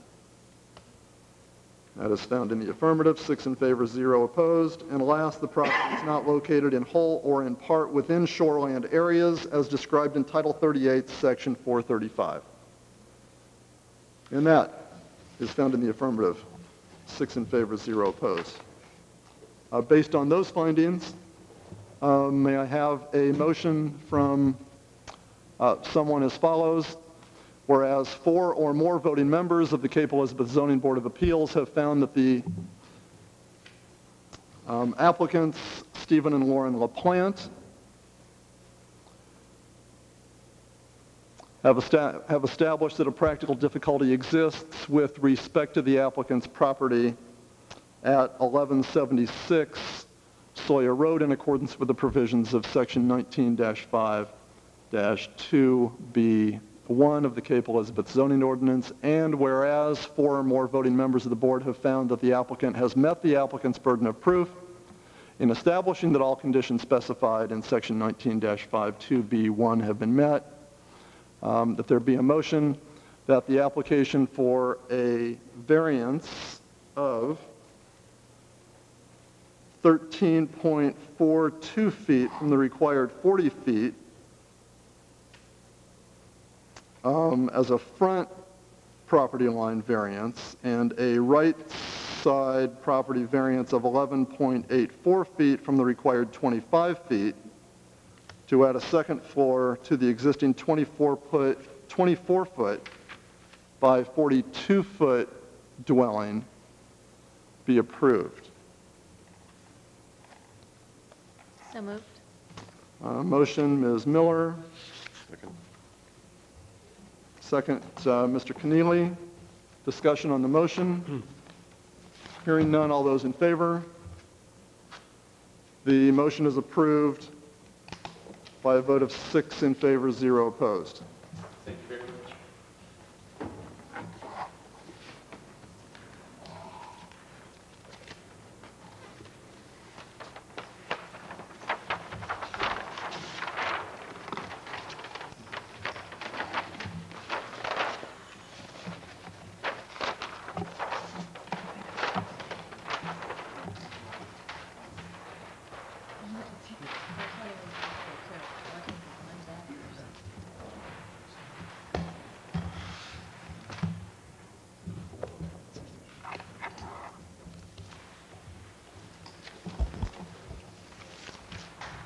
Next item on the agenda is to hear the request of Michael Boucher, representing Christopher and Laura Lynch, 880 Shore Road, tax map U02, lot 51, to repair and replace existing patios and landscape walls within 75 feet of the normal high water line of the Atlantic Ocean. Hi, I'm Christopher Lynch. My current address is 545 Smith Ridge Road in New Canaan, Connecticut. My wife and I purchased the house at the end of last year, and we're taking permanent residence in Cape Elizabeth in July of this year, after the school year. Just like to introduce the rest of the team. Michael Boucher is the owner of Michael Boucher Landscape Architecture based in Freeport, along with Robert Van Wert, who works for Michael, Will Winkleman, who works for the Witten Architects Group based in Portland, and my son Andrew, with the other 4 watching on TV. So you would have had all of us if we were first on the agenda. First I want to thank Bruce. Bruce has been out to our house multiple times, working with Wright Ryan on the construction side, the Witten Architecture people, as well as Michael Boucher, have been very, very concerned about working in the area inside of the 75-foot setback. The house we're talking about is 880 Shore Road. Just a brief history on the house. The house itself has been unoccupied since 1984, and as a result has suffered significant exterior deterioration. It was owned by residents who lived there for 3 or 4 years in the early 80s, returned every other year or so for a weekend, but really did no maintenance on the retaining walls, on the masonry walls, on the exterior masonry and landscape. And so what we're looking to do is to repair and replace all the existing structure as outlined, and I'll go through in greater detail, and remove a significant amount, about 2,300 plus square feet of hard surface from the 75-foot setback, and replace that with landscaping, grass, shrubs, and so on. So we're also putting up for accommodation from the DEP, which we're looking for as well. So why are we here? Bruce advised us right away that the value of the project we're doing exceeds 50% of the existing value, and therefore requires zoning board of approval. And so what we're here to do is to talk about specifically what we're doing, and if we go to the package, I think the best way to do it is just to go through starting with photo number 2, is to take a look at the property itself. All the walls are basically held together by exterior cement. The insides are basically hollow. They need to be reduced and then re-cemented. And that's a perimeter wall which goes all the way around the property. There's an interior wall which we intend to remove, and then there's a patio or a deck which we intend to replace. And we'll replace it with substantially similar stone, but looking to raise the grade such that it's, as you can see, would match the structure, the existing structure to the left. We're looking to regrade so that it's a level lawn in front, and also to, on the following page, photo number 3, is to remove an interior section of wall. Photo number 4 is a replacement of an existing seating area along the wall. Again, the masonry is in poor condition, as well as another seating area in photo number 5, similar situation. The largest amount of hardscape that will be removed is a parking area, which is on the south side of the property, and runs almost the full length of the house itself from Shore Road in, and is hardscape from the front of the house all the way out to the retaining walls.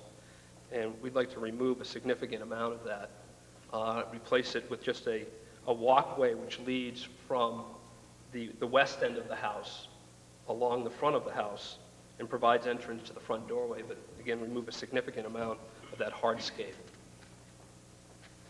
and replacing it with grass. If you look at the charts here, probably the best way to look at it, just to get a sense, what we're looking at overall is about a 40% reduction of hardscape inside the 75-foot setback.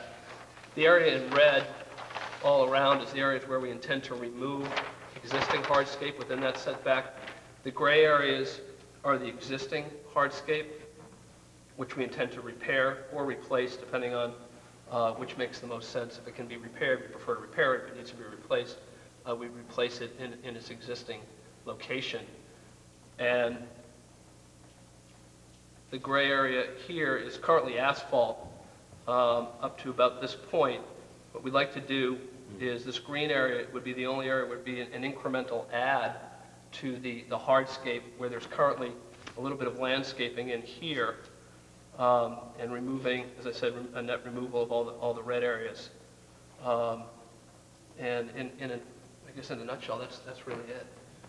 So it's sort of the 3 R's: repair, replacement, and removal of a significant amount of masonry, patio, and asphalt. I'd be happy to take any, or clarify or take any questions. What are you doing to the grade of the lawn within the setback? I'll turn it over to Michael's done. We've surveyed all the property and done elevations. The plan in the packet is the same as this drawing here, with the exception of the color that's added to this display. The intention with the lawn is just to make this panel of lawn relatively level. It currently slopes approximately 2.5 feet, 3.5 feet. And so we're planning to scoop a little bit of this end. This portion of it stays relatively the same grade that it presently is at, and then this end gets filled, just about the equivalent of what we're scooping here. Coupled with that, part of the repair of the wall is the walls undulate somewhat with the grade, is to make them level as well, just make them simpler. And so we're going to make a constant grade of lawn and a constant height to the retaining wall, just for visual simplicity and for comfort up there. Yeah, also safety. We have 4 young kids, and it's a 35-foot drop from the D point, 35 to 40 feet down to the waterfront. Right now, a lot of the wall is about this high. We're going to take it up. We're going to take it up a little bit higher to protect the younger ones. Are you increasing the height of the wall or lowering the level of the ground? A combination of all of them. Part of the lawn is lowered, part is heightened, part of the wall is lowered a bit, and part of it will be raised. In the end, no part of the wall will be any higher than any of the existing walls. And no part of the lawn, essentially, we're leveling the seesaw, if you will. So there's different parts of the wall that modify either up or down approximately. In your application, where you list the current and proposed setbacks, the current setback is shown as 52 feet, and proposed is shown as 53 feet. Is something actually being moved back a foot? Correct.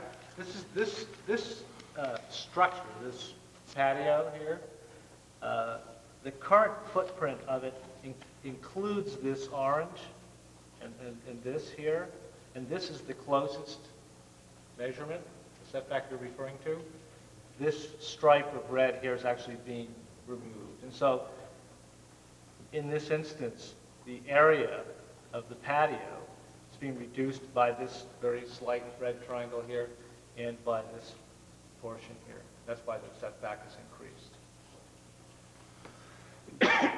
There appears to be a second stone wall that goes around the outer edge. Here, that's a seawall. That's a seawall down. Actually, I was thinking the middle one. This? No, I guess maybe it's not. There, yeah. Right. Is that stone also? Correct.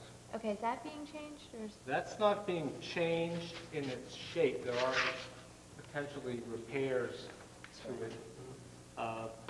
What we're doing in that instance is this band across here, which may be a little more legible here, is going to be a dense swath of shrubbery. And so essentially this whole edge of the wall will be inaccessible from the lawn here or from this lawn, which is adjacent to the main entry of the house. So does that give it somewhat of a terracing effect, or are those two walls the same height as you come across? Which two walls? I'm sorry. The one that Ms. Miller just pointed out, is that lower than the wall directly above it? Yes, right where your hand is. Let me just describe it from the bottom up. The top of this wall is at elevation, approximately elevation 20. All along the top of this wall is about elevation, I believe, 40 or so. From here back around, it varies between 39 and 41 or 2. And that's the portion we want to make level, essentially from right here around to there. A good deal of it actually stays the same, and it's just a matter of scribing that line. This will be level, which will be 18 inches below the terrace. Okay, so essentially just creating a sitting edge with the exception of these stairs. This lawn is also 18 inches below the edge of the walk here for the same purpose of just having a bench height along there, and there's a step as shown here. And in lieu of the steps that exist now, this grade from the future parking outside of the setback to the front door is raised a couple of feet, so we're just going to make that all one grade. So there's really no terrace to it, aside from stepping down to that lower seawall. And how much fill do you anticipate bringing in terms of cubic yardage?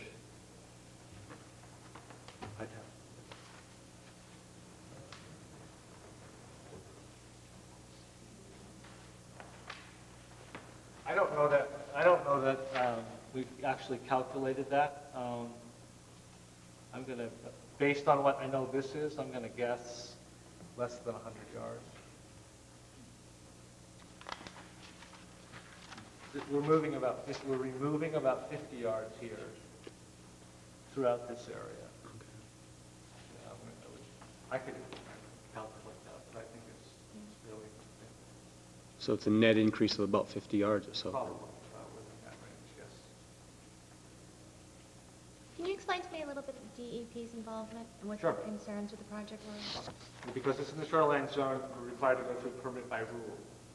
And we filed that application some 5 weeks, 6 weeks ago, and heard nothing back.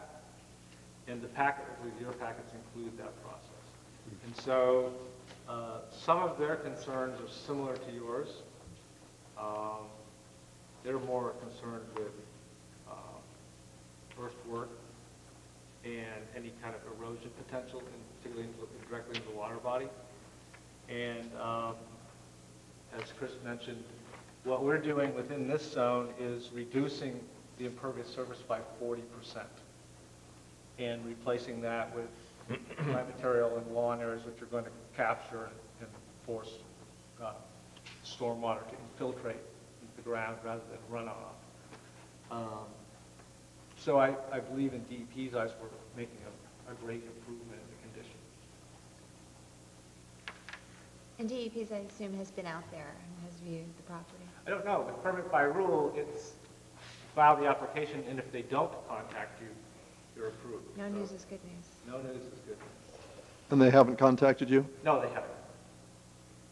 When is their expiration for, when is the The expiration day period? before we file this application. Oh, so it's passed? And yeah, absolutely. Okay. I have several questions, if I may. Regarding the east stone wall, you said you were going to be raising that elevation a bit. Do you know, and straightening it makes a significant jog toward the south end of that. Do you know from the highest point now, what your final elevation will be? I mean, how much will it be raised? Leveled and raised, what will that raised elevation be different from what it is now? Here is currently 40 and a half, which is being cut down about, I believe, between half and a foot. Here, we're going to make it the same. It's currently, and I should say, we don't have a lot of detailed spots along the way. This is approximately the lowest point, and I think we're probably raising it less than 2 feet at that most acute dip. But generally speaking, most of the repair, either addition or subtraction from the height of the wall, is probably within the range of a foot. The final presentation will be a level wall? Correct. Okay.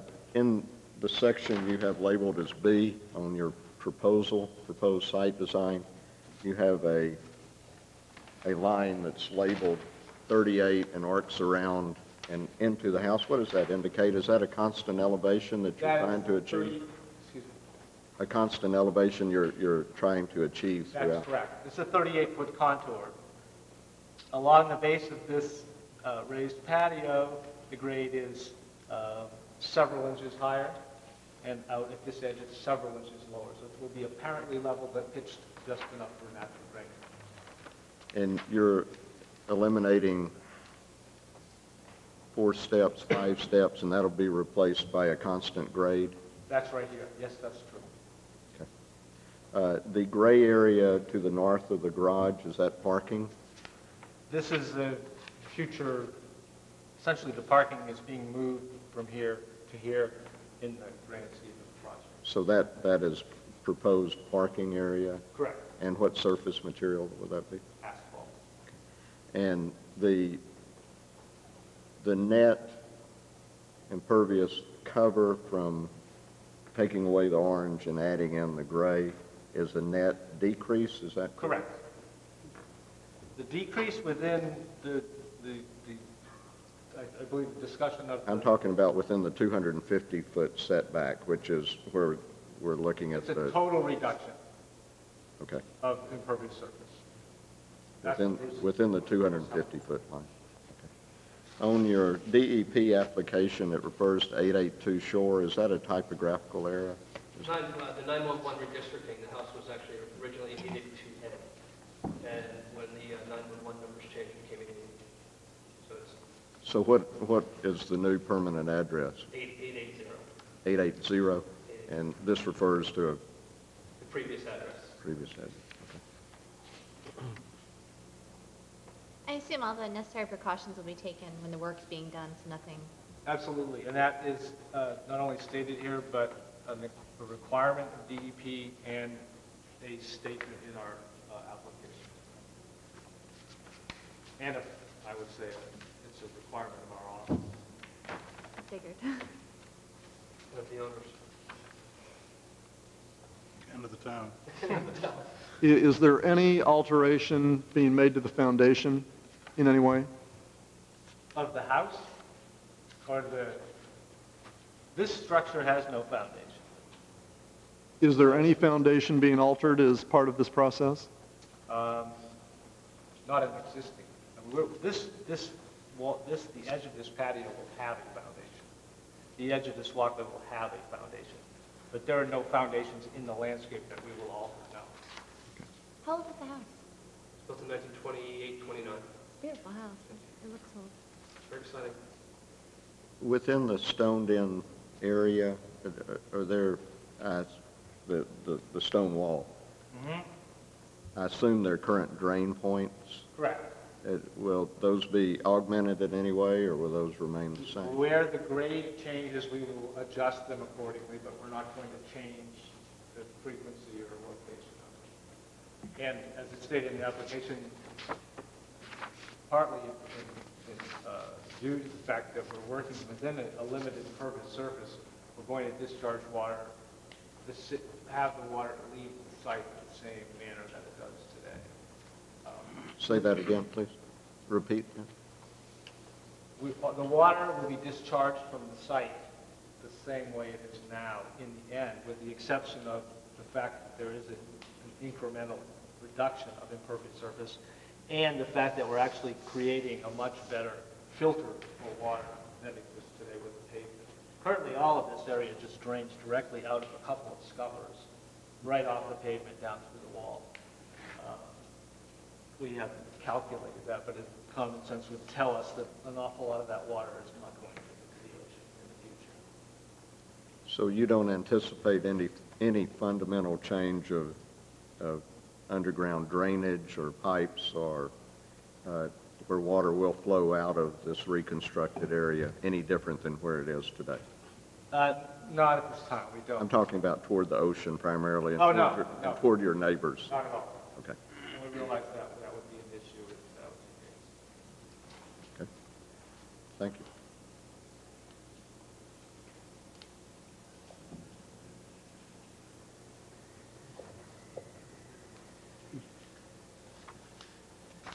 Other questions? Bruce, are there any issues that you have with this? Any particular concerns? No. No, there is. Thank you, Mr. Lynch. Mr. Boucher? Is there anyone else here who wishes to speak in favor of or in opposition to this application? That'll close the public comment portion of the hearing. Discussion by members of the board. I'll open by just saying that we appear to be governed by Section 19-4-4B (2) and 3, which is on pages 41 and 42 of the ordinance.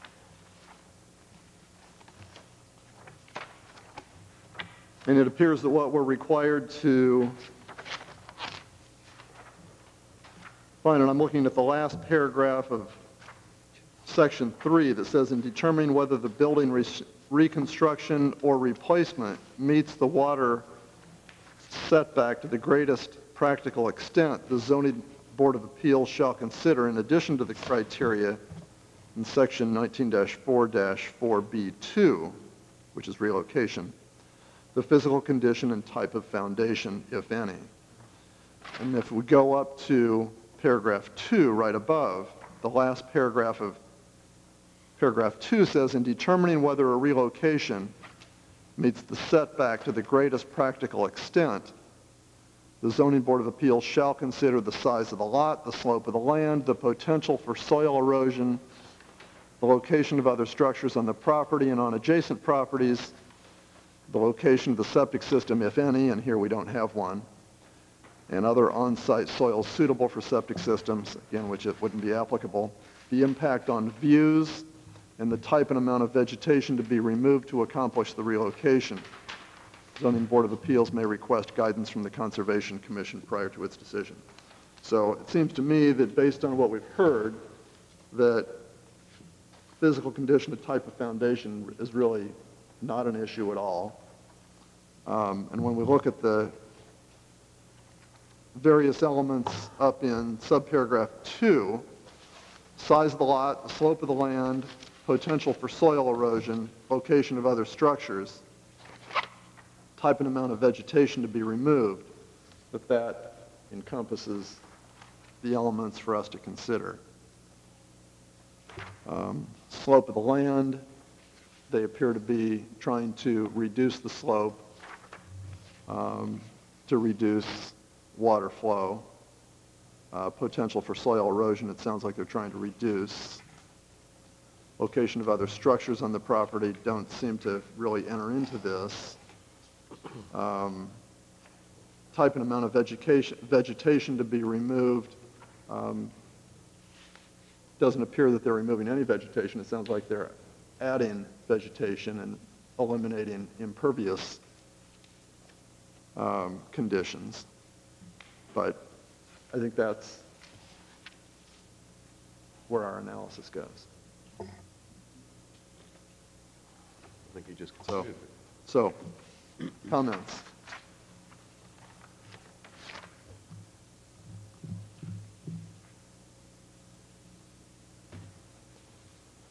Hearing none.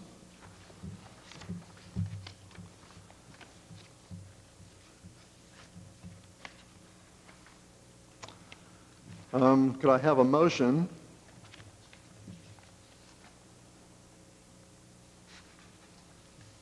I think what we want the motion to be here?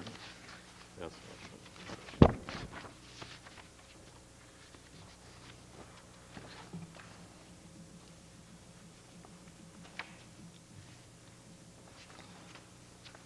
A motion to approve the application of Michael Boucher on behalf of the property owners Christopher and Laura Lynch at 880 Shore Road, tax map U02, lot 51, to repair and replace existing patios and landscape walls within 75 feet of the normal high water line of the Atlantic Ocean, having determined that the reconstruction or replacement meets the water setback to the greatest practical extent, having considered the criteria in section 19-4-4B2 and 3 of the zoning ordinance.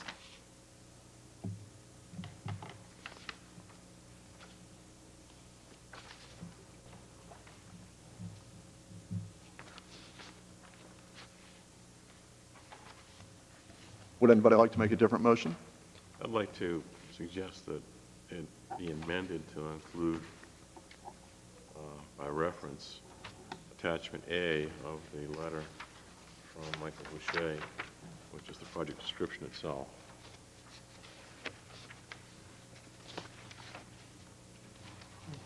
I think that's a good idea. It is.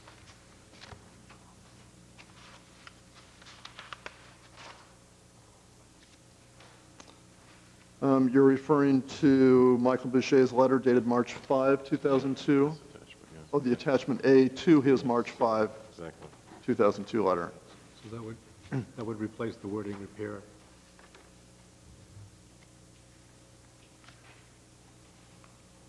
It more fully describes the scope of the work to be completed. Okay.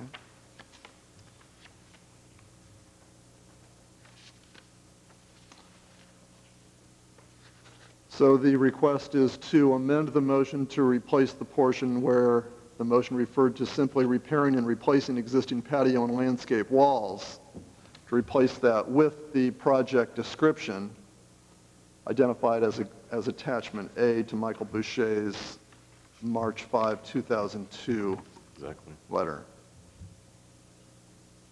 I think that's a good idea. I agree. Can we have a motion to that effect? We'll take that as a motion by Mr. Keneally. Second, Ms. Miller. Discussion on the motion? Hearing none, all those in favor? Opposed? The motion is approved by a vote of 7 in favor, 0 opposed. Who was the second? Catherine.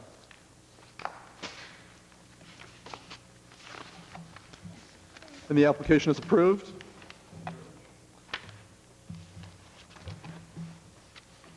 Next item of business is communications.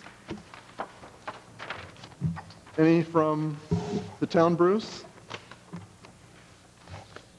No, sir. I did bring and left for those members other than Dr. Chapmas and Mr. LaPlante, who attended the workshop that was presented by the town council earlier this week, the handouts that were given to us at that meeting. There's some information in there that you might find helpful, but no other communications? Any other business? We have a motion for adjournment. We'll move. Mr. Keneally, second. Seconded. Mr. LaPlante. All those in favor? We are adjourned.